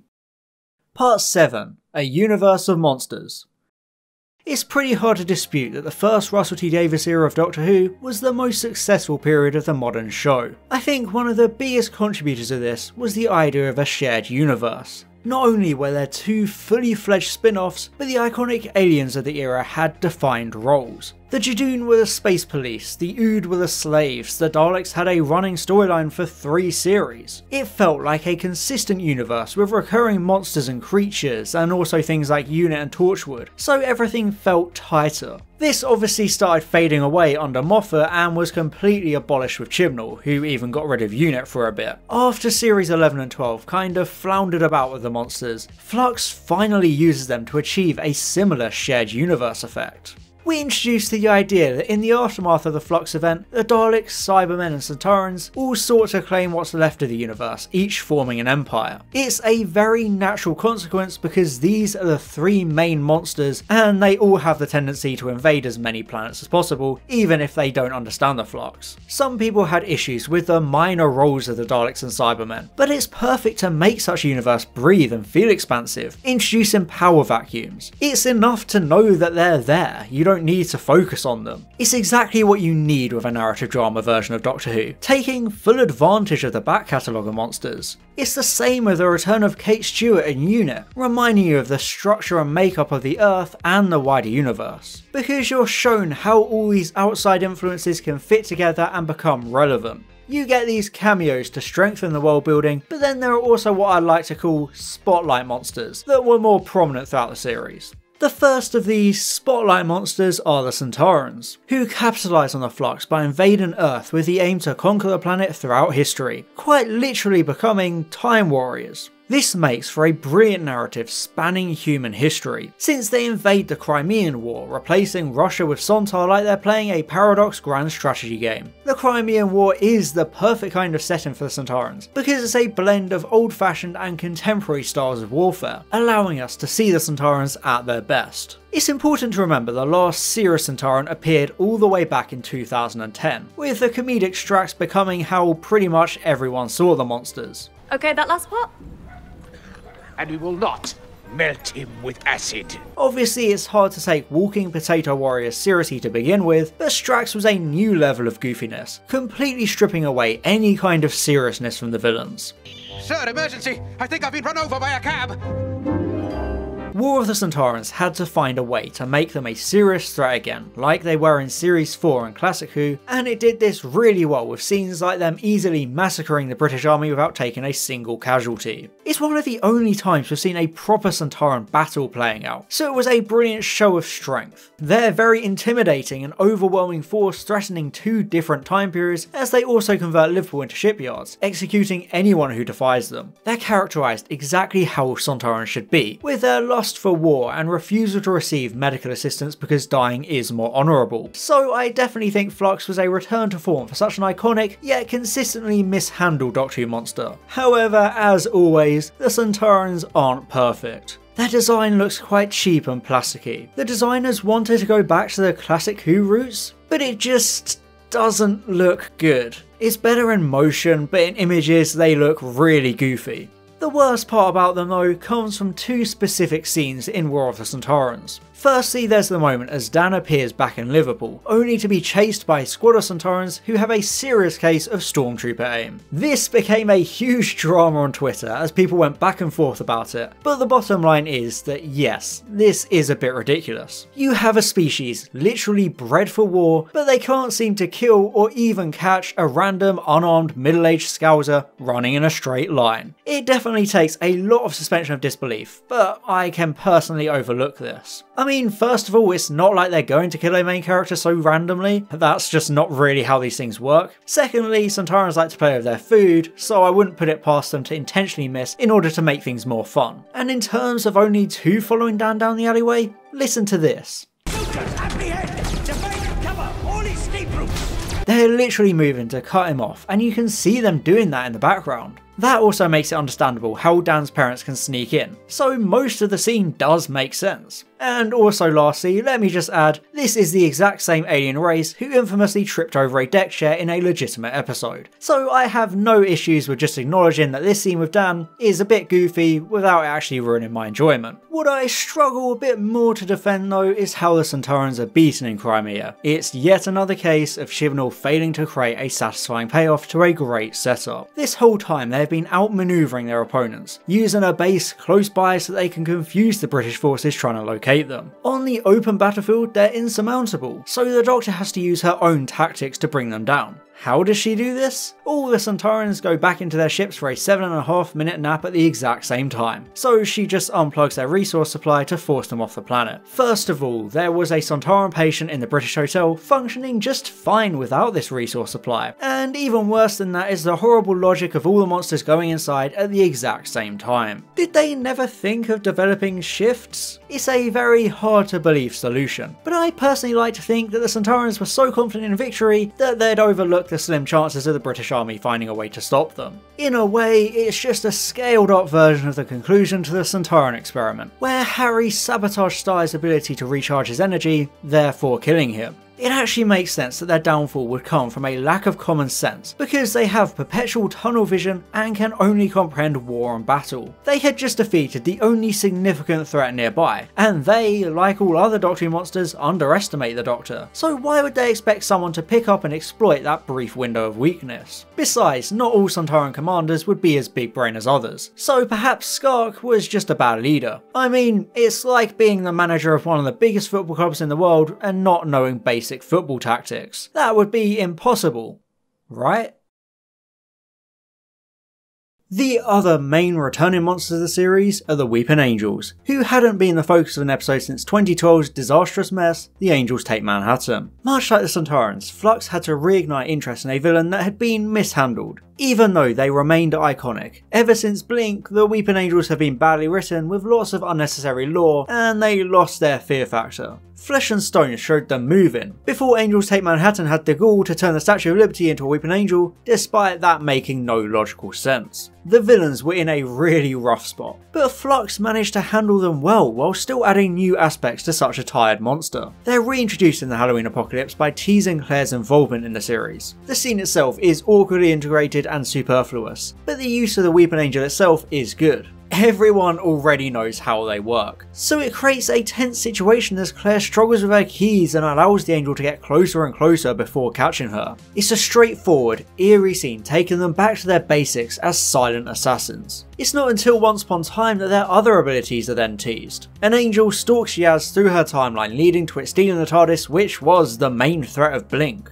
Not only does this lay the groundwork for their presence in the following episode, but it re-establishes the image of an angel lore, which is a central part of Village of the Angels. So Flux uses its split narrative storytelling to firmly reintroduce the angels in a smooth and fitting way, by using brief scenes here and there to rebuild them ahead of their proper appearance. Expectations were high after Maxine Alderton had previously written the popular gothic horror episode The Haunting of Villa Diodati, which helped to recapture the threat of the Cybermen. However, due to the weight of the wider narrative Village of the Angels was a part of, she wasn't quite able to succeed in the same kind of resurrection of a weaker villain. The titular angels in Village of the Angels are a mixed bag, because they continue to carry that baggage from the Moffat era. It was always stupid that the angels could talk, because it takes away from their mystique. Blink managed to perfectly deliver their motivations through their actions and the Doctor's explanation of what they are and how they work. They were completely silent, and that made them terrifying. But then Series 5 came along and made them talk directly to the Doctor to explain everything. Even in that though, it was at least a communication device. In Village of the Angels, however, they can just talk to anyone in any way, and it further takes away from that mystique.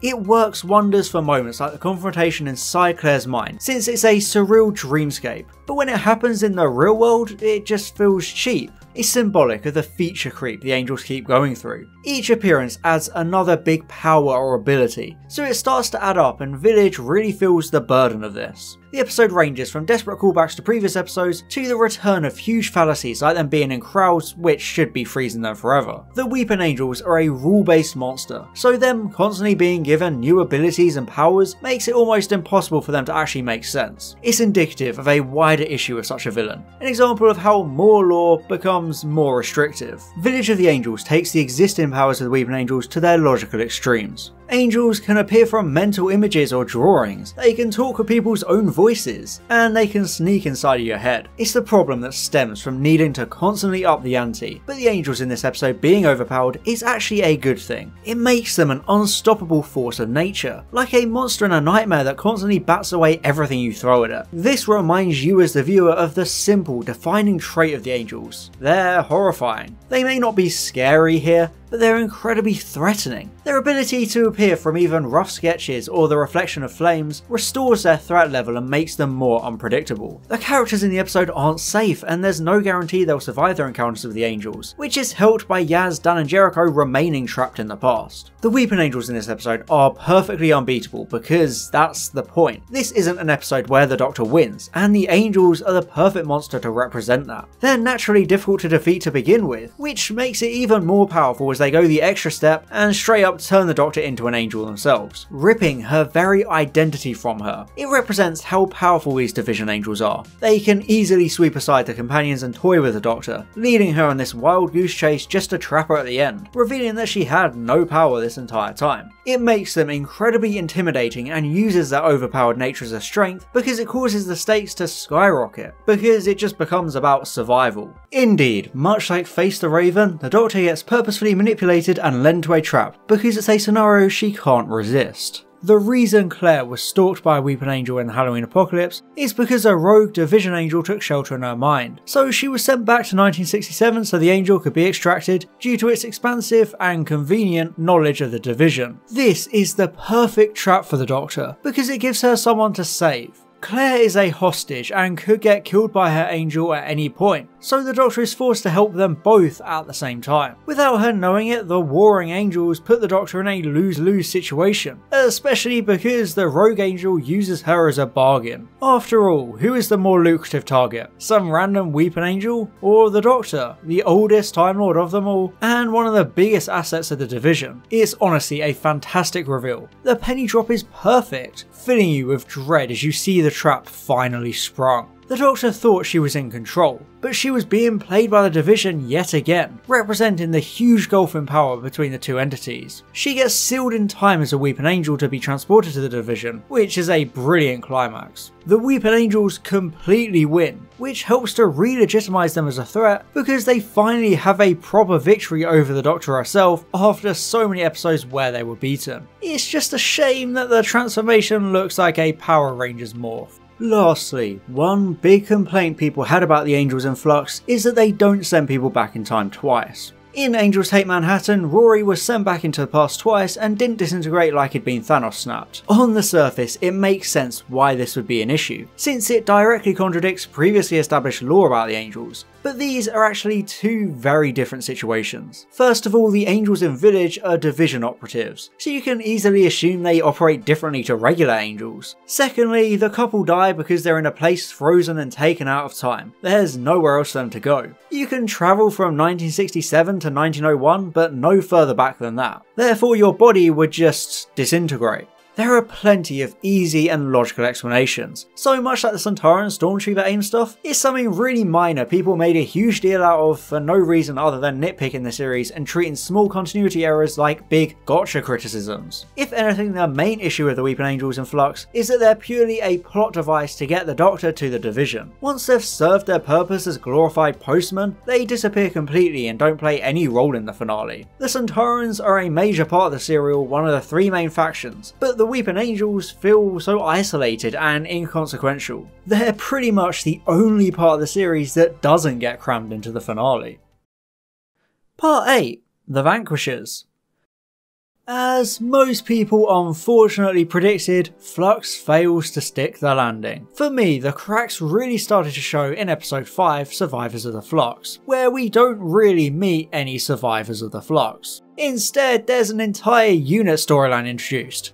Yeah, even in the penultimate episode, Chibnall still adds more stuff. Remember that random guy from Vinder's backstory who was only there to show how Vinder was failed by the system? Yeah, well it turns out he's actually a big villain now, manipulating all of UNIT's history to gain power and sabotage the Earth from within. I appreciate that UNIT being defunded now has a proper storyline reason, rather than just being a terrible Brexit joke. And the Grand Serpent is very sinister in this political thriller landscape, but was it really necessary? The series was already stuffed full of characters and villains, so why bring the Grand Serpent into it as a sudden big bad out of nowhere? It's even worse when you get to the finale and he doesn't really do anything. He just skulks around shouting about Kate Stewart all the time. It's like he's a villain from a completely unrelated episode. There's no reason for him to be here. It's cool to see Vinder get revenge by exiling him in return for everything he did, but it wasn't a necessary plot point. Nothing changes if you remove it. The Doctor even acts like he's an afterthought. One thing left undone.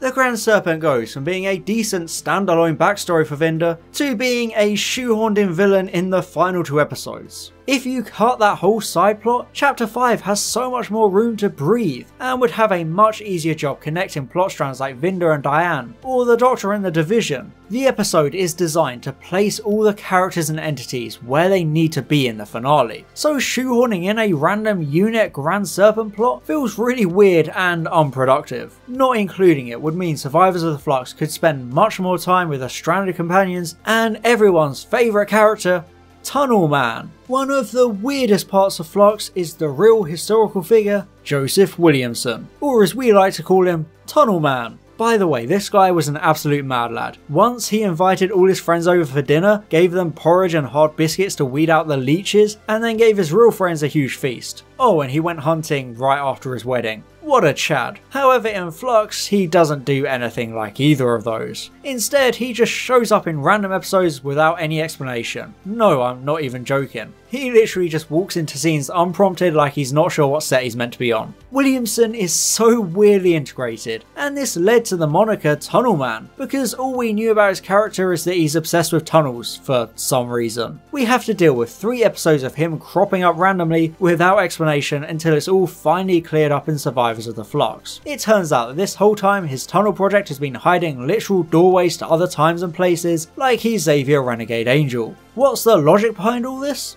There isn't any. It's just a thing that exists for the companions to get back to modern day. Again, I'm not joking. He shows up all through the series, setting up this huge mystery or plot point, but then they just walk through a door and arrive back in modern day. It's so weird. Like Chibnall was trying to find a workaround for his own plot element of Dan and Yaz being trapped in the past, so he created a whole tunnel subplot throughout the whole series for that sole reason. Williamson even gets kind of pushed out of the story without actually doing anything, proving how pointless the narrative he was after all. Your work is done. Okay, bye, I guess. I have to go now. My planet needs me.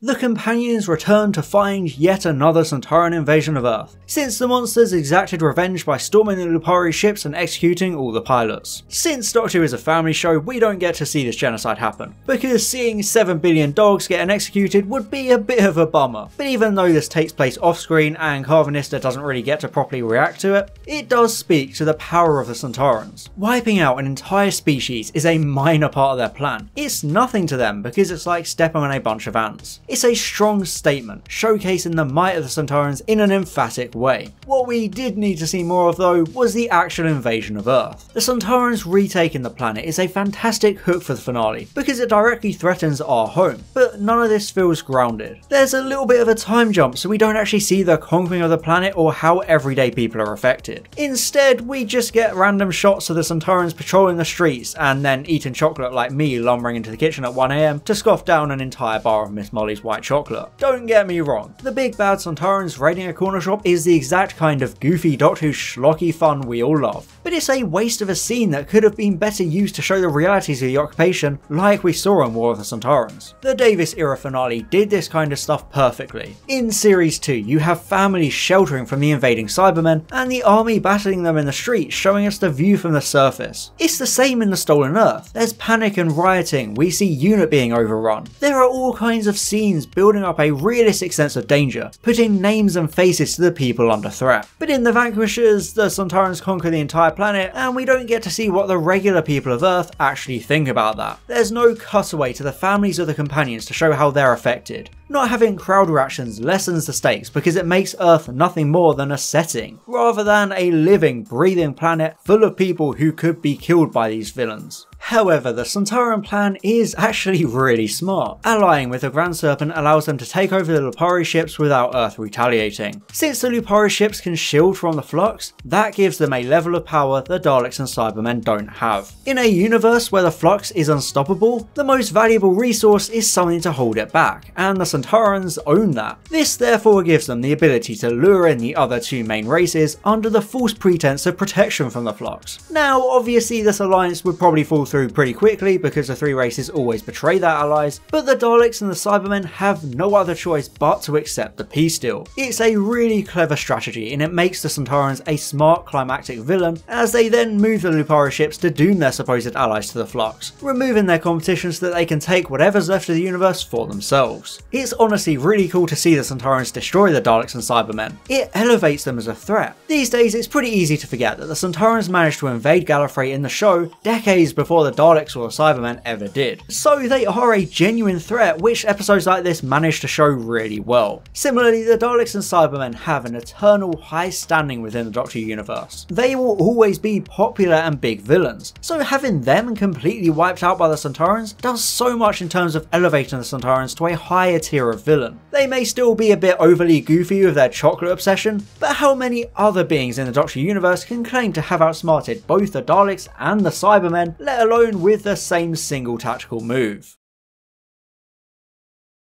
I think it's safe to say The Vanquishers is the busiest series finale in Doctor Who history. There is so much going on, and I think this is shown by the sheer amount of characters there are. Just look at that cast list. Ooh, that hurts. This episode is kind of Journey's End without the heart. It's sad because it actually handles the companions much better than that episode. In Journey's End, the extensive companion cast basically just make empty threats to Davros and then stand around in a room for the rest of the plot. It's great to see this big ambitious team up, but they don't actually contribute anything. The Vanquishers, however, actually gives the characters stuff to do. Jericho and Claire exploit the Sontaran's psychic command to track down where the monsters will be converging, Carvanista remotely pilots the Lupari ships to trick the Sontarans, Bell and Vinda destroy the Sontaran comm relays, Diane comes up with a passenger solution, Dan rescues Carvanista, and even Bell's unborn child has a role, because the whole Tamagotchi interface thing intercepted the Sontaran message to the Cybermen and the Daleks, cluing the Doctor in on their scheme. It's all a good, productive way to unite the major characters. It's really just Yaz and Kate that have nothing to do, which when you really think about it is quite funny, considering they're the two characters who have existed the longest. Kate is basically just there for recognisability, since she's an old character returning. It is nice to see her, but she disappears from half the story, like she exists in a vacuum. She doesn't even get to go in the TARDIS. It's why it's such a risk to have a big cast like this, because people will inevitably fall by the wayside. There's only really one significant character moment in this episode, and that's Jericho's death. He and Claire have teleportation rings allowing them to return to the TARDIS, but Jericho fumbles with his and he gets blown up during a firefight, so he has no escape from the Flux. As I mentioned earlier, Jericho was one of the most popular characters of the series, meaning his death actually works on an emotional level, because the audience have that connection to him. He stands firm and still refuses to surrender, along with his defiance of the Sontarans echoing that of Harriet Jones in the face of the Daleks. We know who you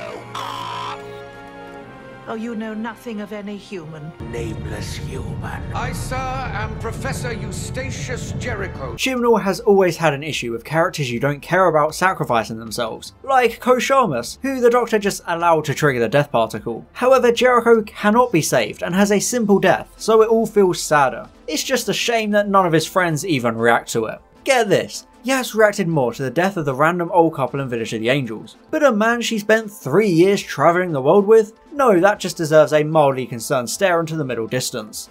Great job, Yaz. Since The Vanquishers is so busy, it actually splits the Doctor into 3 different versions so she can have a presence in all 3 major narratives. It's important to remember how little she did in the time as children. She was completely non-existent in the actual storyline and just stood in a room for the whole episode. It's one of the many reasons why that finale is so bad, because it completely eliminates the main character from the actual story, leaving it to the companions and even the Master to do literally everything regarding the Cybermen. Since Chibnall still wanted to persist with the idea of a monologuing confrontation for the entire episode, he actually, probably accidentally, created a brilliant workaround. Whilst trying to escape the Division ship, Swarm attempts to transport the Doctor away, which in turn causes her to be split across 3 different locations all at once. Obviously there remains a similarity to Journey's End having 2 versions of the 10th Doctor, but this one is a lot more interesting and helps keep the flow of the story a lot smoother than the previous 2 finales. The Doctor, aka the main character, constantly drives the narrative forward, but even though I like this part of the narrative, Chibnall missed such an easy opportunity. Just have the fugitive Doctor show up. She was literally in an earlier episode, so you can have her appear again because of all the timeline shenanigans. This gives the audience more time with this secretive incarnation, with her and the bonus 13 working together, whilst the main 13 is dealing with Swarm and Azure. It's such a simple fix that would actually capitalise on a plot point from earlier in the series, which is why it baffles me so much that Chibnall seemed to completely forget about it. Like, she's right there. Chibnall, you make me angry! Her presence would even make the genocide of the Sontarans a bit easier to hand-wave away, since Fugitive of the Junoon established her as more ruthless and morally grey, so her wiping out all the Sontarans with the Flux would make so much more sense. Out of all the missed potential in the Chibnall era, this already stands out to me as the most glaring, since the episode actively ignores an important part of the series which would actually solve a major pacing and structural problem. A lot of stuff happens in The Vanquishers and it's hard to keep up, especially because people don't stop spouting technobabble at 1,000,000 miles an hour. Metabolic processing, lesser gravity, Restorative gas composition. that would provoke a predilection. Sorry, I forgot to mention. I'm being trisected across disparate dimensions. I have a synaptic collider implanted in my brain. Binary demispecies with interbody bioprojection. Retrotemporal manifestations. Please stop talking. It never slows down, so you have to pay complete attention without a single distraction, otherwise you get lost in the chaos of it all. I already mentioned the conclusion of the Ravagers storyline back in that section, but the end of the Flux threat was also received very poorly. After rescuing Diane, reuniting Belenvinda and defeating the Centaurans, the Doctor stops the Flux by having the passenger form absorb it all. I actually thought this was quite a smart resolution. People kept bringing up Chekhov's loaded gun as a criticism of the finale, which is a theory that states if you show a gun in the first act, you have to fire it by the end. And now it's been seen, I will have to shoot someone before the end of the play. Chekhov's gun. Funnily enough, the passenger form ending was actually an example of this concept. We were introduced to Passenger all the way back in War of the Centaurans, with Once Upon a Time explaining how they can hold thousands of life forms inside, something shown in Village of the Angels and Survivors of the Flux. Hell, Once Upon a Time even showed the Passenger's abilities being used against the Ravagers at Atropos. So I think it was a good solution to the whole Flux problem, because it uses this big plot element that had been going on in the background. To be honest, the main issue is that there were other solutions set up and ignored. Survivors of the Flux changed the titular Flux from destroying everything to compressing the universe, with the Doctor making a point about how it could be uncompressed. So you'd think that would be the solution, right? No, it never actually comes up again. It's so strange, especially because the universe doesn't get fixed. Or does it? No, yes, no, I don't know, nobody actually knows. Earlier I praised the permanent destruction caused by the Flux, but rather ironically, this permanence is a big problem at the very end. Series 13 established that almost the entire universe was wiped out by the Flux event, but it never explicitly undoes this. I would like this if it felt intentional. It always feels cheap when a big story is undone, like Last of the Time Lords, which reverses everything so nothing actually happened. It feels like a frustrating cop-out when this happens, but rather than feeling like Chibnall intentionally subverted this trope, it instead comes across like he completely forgot all the destruction he went to great lengths to show. Initially, the Vanquishers feels like a satisfying end wrapping up all these plot threads, even getting Claire back to 2021, which I think everyone forgot about. But then when you start to think about it, it becomes more and more messy and you end up realizing how many questions remain unanswered by the end. Where did the Ravagers come from? What was in that mysterious house? What happened to the fugitive Doctor? Who actually was the Grand Serpent? Where is the rest of the universe now? What happened to the Time Entity? Why is the TARDIS still messed up? So what's the deal with the Division now? Why has life on Earth gone completely back to normal despite a widespread Centaurian invasion? Most importantly, what happened to that Ood? Is he safe? Is he alive? Is he still stuck on a ship between universes? Someone go rescue him then. But in all seriousness, there is still so much left unsaid by the end of the Vanquishers, so it goes from satisfying to merely satisfactory at best. It's the same kind of mess the Smith era finales become when you try to work out what actually happened. It feels fun to watch in the moment, but then you have to do mental gymnastics to get onto the same wavelength as the writer. If Chibnall hadn't stuffed the series full of so much stuff, the finale and series as a whole would be a lot less crowded and overflowing. Flux's constant adding of new characters and storylines could have been easily mitigated if they had just been spread out over the course of the whole Chibnall era. So you know what, let's get into Script Doctor mode and use the power of hindsight to reformat his first two series. So, Series 11 is irrelevant to Flux. I think that's quite obvious by now. But here's what you do instead. Make Series 11 a self-contained serial of the Doctor trying to find the TARDIS again. You can keep the majority of the episodes, just find creative ways to get them to each new location, like Season 12 did back in the 70s. Okay, so you have that. What about a villain? You can even still keep Zim Shah, but instead of fighting for the honour of some warrior race or whatever the hell he was doing, you make him an agent of the Grand Serpent. Yes, this character should have been introduced that early. He has an empire, so he can replace Ilin in the Ghost Monument, and you can also have his twisting of UNIT back on Earth happening in the background, alongside him probably getting along quite well with Jack Robertson. The Grand Serpent, Zim Shah and Krasko are the main villains of the series as they try to trap or kill the Doctor and her companions for reasons we don't entirely know yet. In the finale, Zim Shah and Krasko are dealt with, but the Grand Serpent escapes, although not before Kate Stewart is forced out of UNIT. This would all make his reappearance in Flux much more impactful, along with giving us that link to Vinder's backstory when we see him in the past. We would already know about the Grand Serpent and all his machinations, so Series 13 wouldn't have to dedicate a lot of time to it. Instead, his part of the Centaurian invasion would be a big reveal, playing off your knowledge of the earlier series.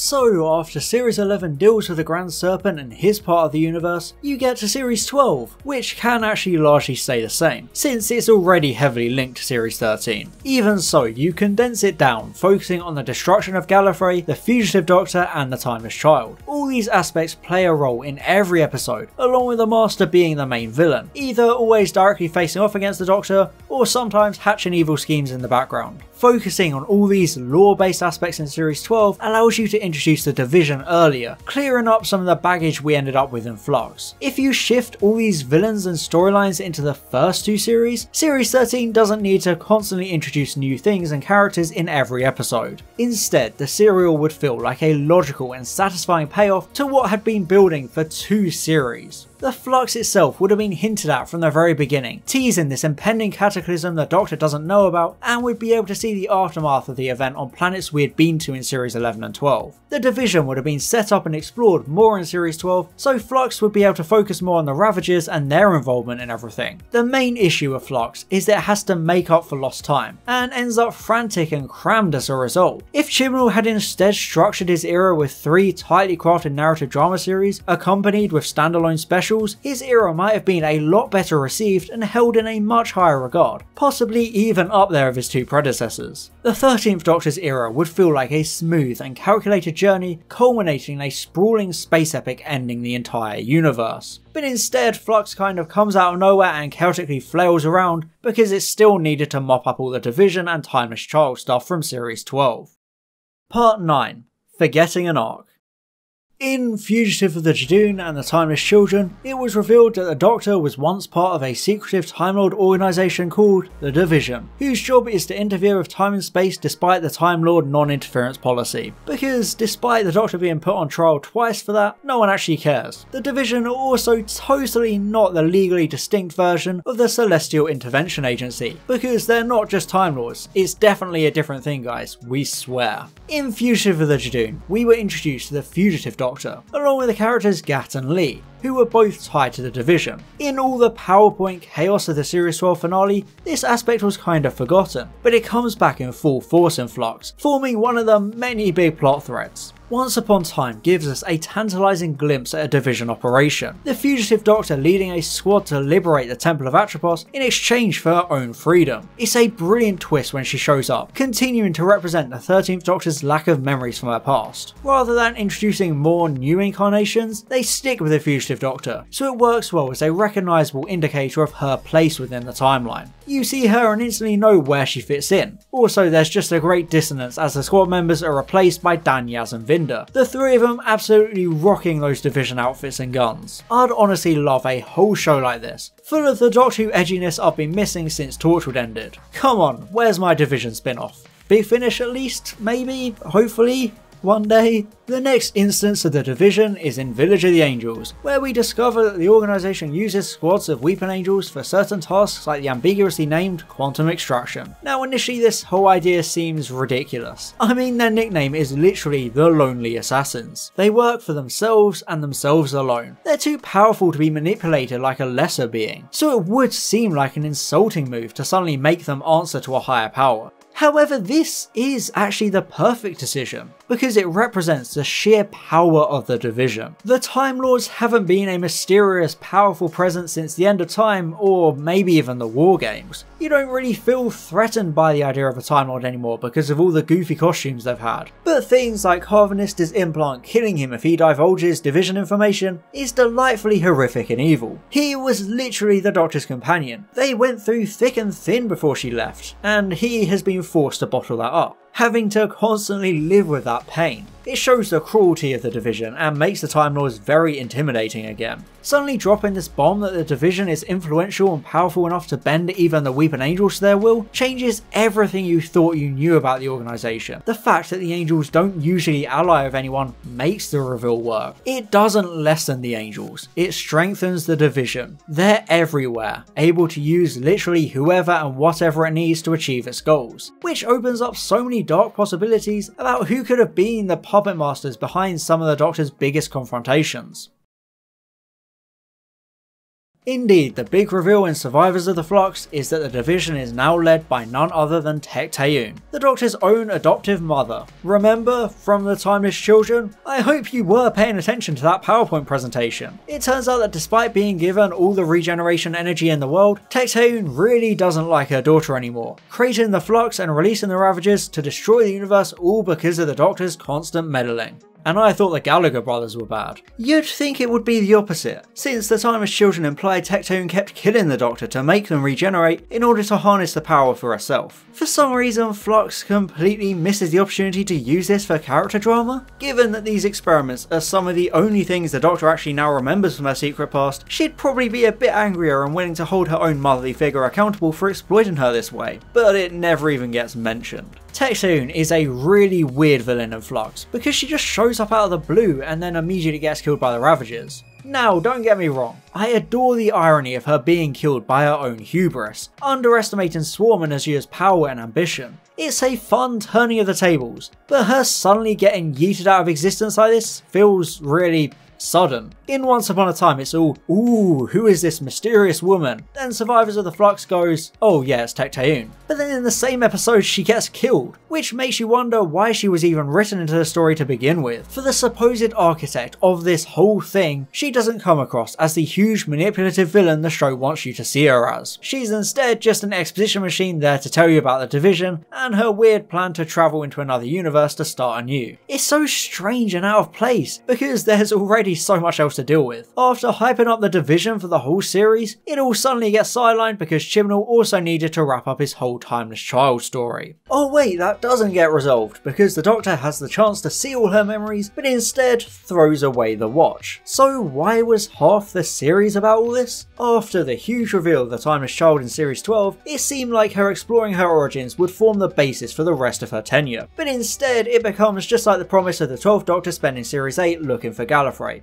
Is that what I'm supposed to do now? Go looking for Gallifrey? Well, it's entirely up to you. Just for it to get ignored until the epilogue of the finale. I understand what Flux was trying to do with the Timeless Child and Division storyline. The Doctor is desperate for answers, with Swarm and Tecteun constantly treating her like her old selves they used to know, rather than the current person she is. They are always pushing her to embrace her past, which is what leads her to reject it all because she's happy with who she is and doesn't want to be defined by that past, since that would be letting her enemies win in a way.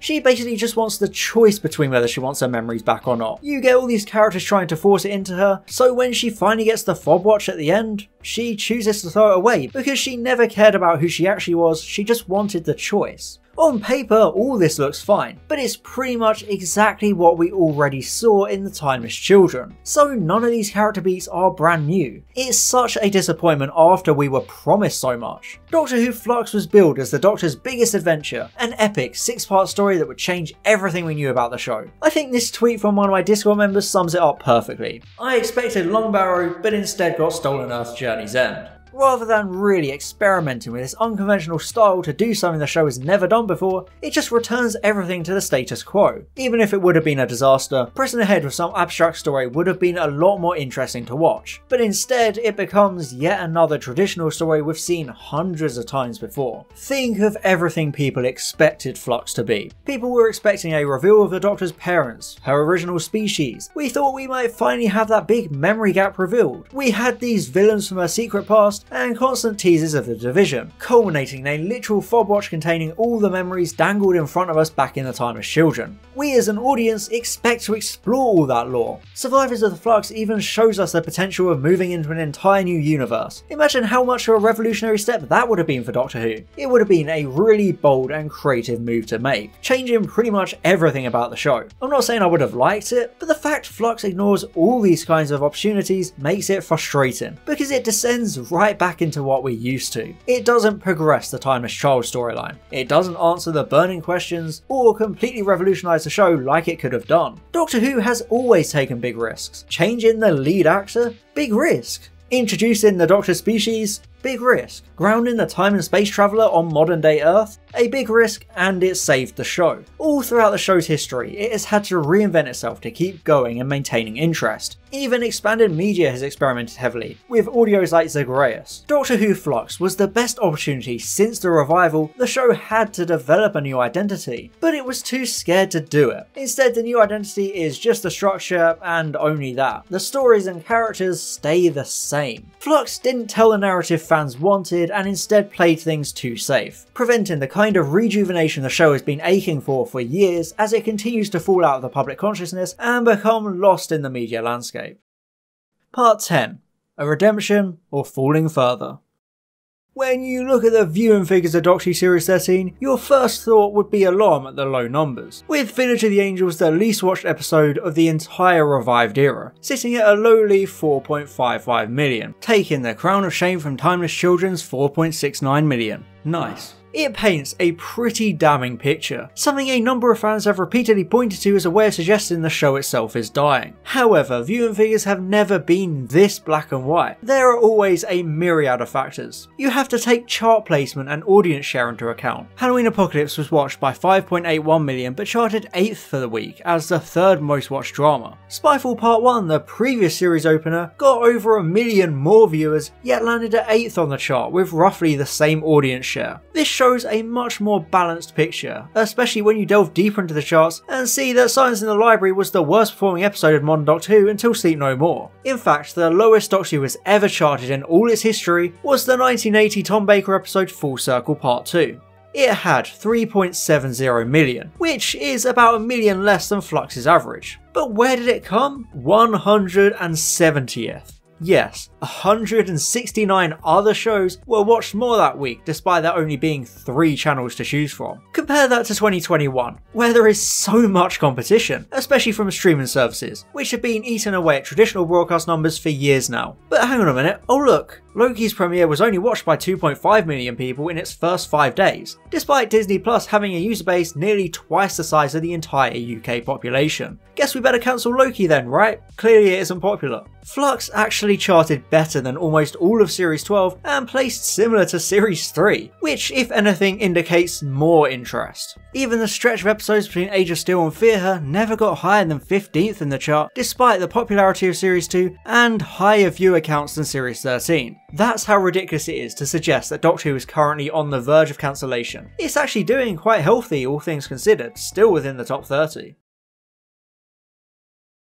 Okay, so some of you will listen to that and go, well, viewing figures are one thing, what about the AI numbers? AI stands for Audience Appreciation Index. It's basically a metric to measure what the general public are watching on TV and what they think of it, scoring everything they watched in the past week out of 10, with that final number being times by 10 to score out of 100. Again, much like the viewing figures, when you look at the AI of Flux, it looks like something to be worried about, but it really isn't. AI is used to see whether shows with lower viewing figures have a good enough reception to remain on the air. Doctor Who still has very high ratings for British TV, so it doesn't really need to worry about what AI score it gets. A show like Hawkeye, on the other hand, might be held in closer scrutiny because of its 1.5 million viewer base. And even though the AI for Doctor Who has been on a downward trend under Chibnall, a floor of 75 out of 100 is still good enough to show executives that Doctor Who is popular. And to be brutally honest, audience appreciation for Doctor Who just can't be trusted. This is the exact same system that gave Rose and End of the World the same as Love and Monsters. It gave Midnight in '86, tied as the lowest of Series 4 with Unicorn and the Wasp. Do you think that makes sense? Amy's Choice scored a measly 84, whilst The Lodger got an 87. To really show how unreliable it is, somehow Asylum of the Daleks scored a whopping 89 rating, which is higher than any other Smith era episode apart from The Big Bang. You don't usually tend to see many people claiming Asylum of the Daleks is one of the greatest episodes of modern Doctor Who.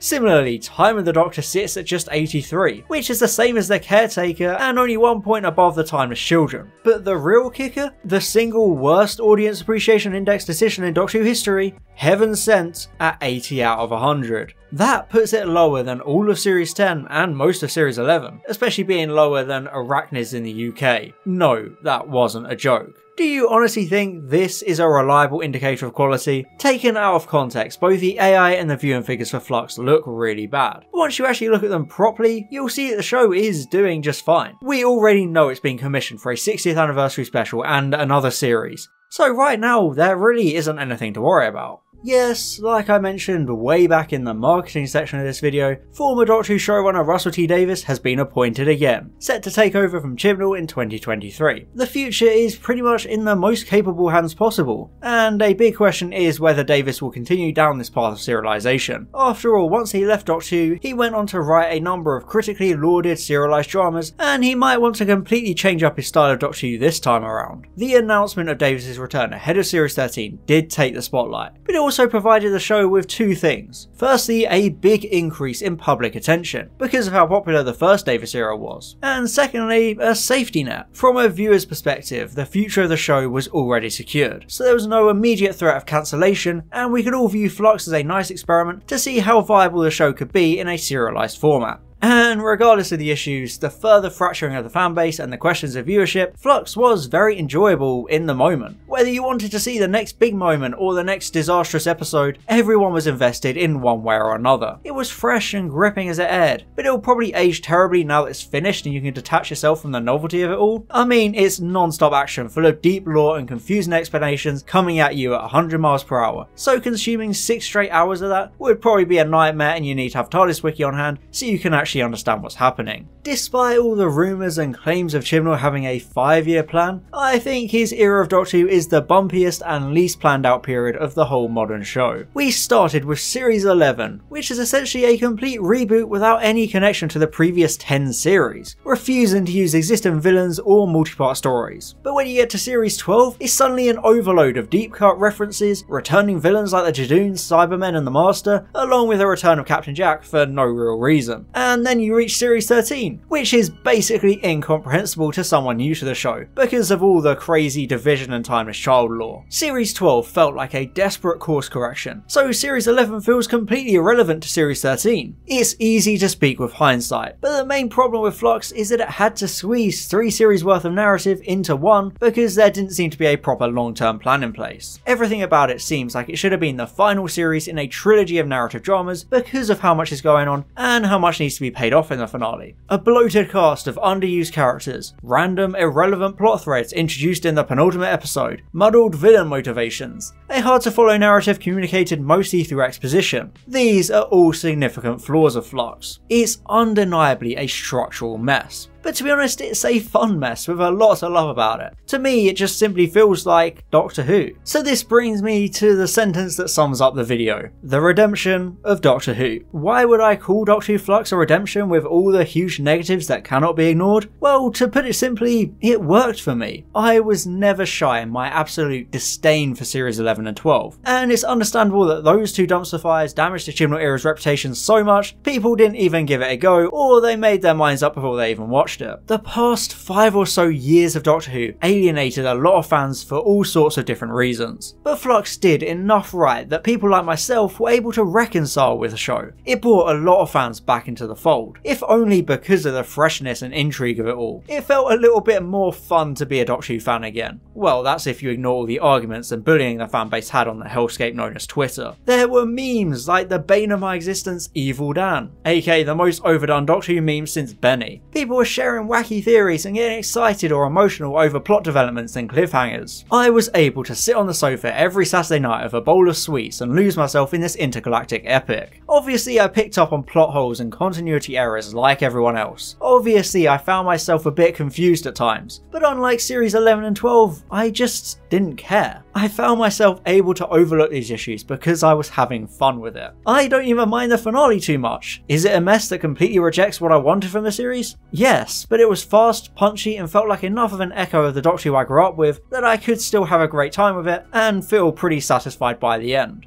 There was something within Flux that captured and gripped me. I wouldn't go so far as to say it had heart, because the characterization is still so wonky and mismanaged, but the serial had enough passion and ambition in it to make me feel like a kid again, or as close as I could be ever since I started making a living ripping apart my own childhood. Doctor Who means something different for everyone. No two fans have the exact same view of the show. I can easily understand why Flux would be absolutely hated by some fans and beloved by others. The show is just that Marmite these days. Flux didn't hit the right points for me in many departments, because it threw away a golden opportunity to truly experiment with the show, and I'll always wish it had done things differently. However, everything about Flux was such a clear improvement on what came before that I was able to take it as an earnest attempt at something bigger and cut it some slack, especially because the whole thing wasn't the original plan and was instead cobbled together in the midst of a global pandemic. Flux has some amazing stuff. You had the Sontarans becoming a legitimate threat again. You had great characters like Vinda and Jericho. Some of the effects were absolutely astonishing and worthy of competing with huge shows like The Expanse. The Doctor finally started feeling like the Doctor, and the serialization kept you guessing and wondering what could possibly happen next in such a chaotically beautiful mess. It still tried to experiment, it just didn't handle itself in the right way, and instead became a big missed opportunity. But with the second Russell T Davies era looming,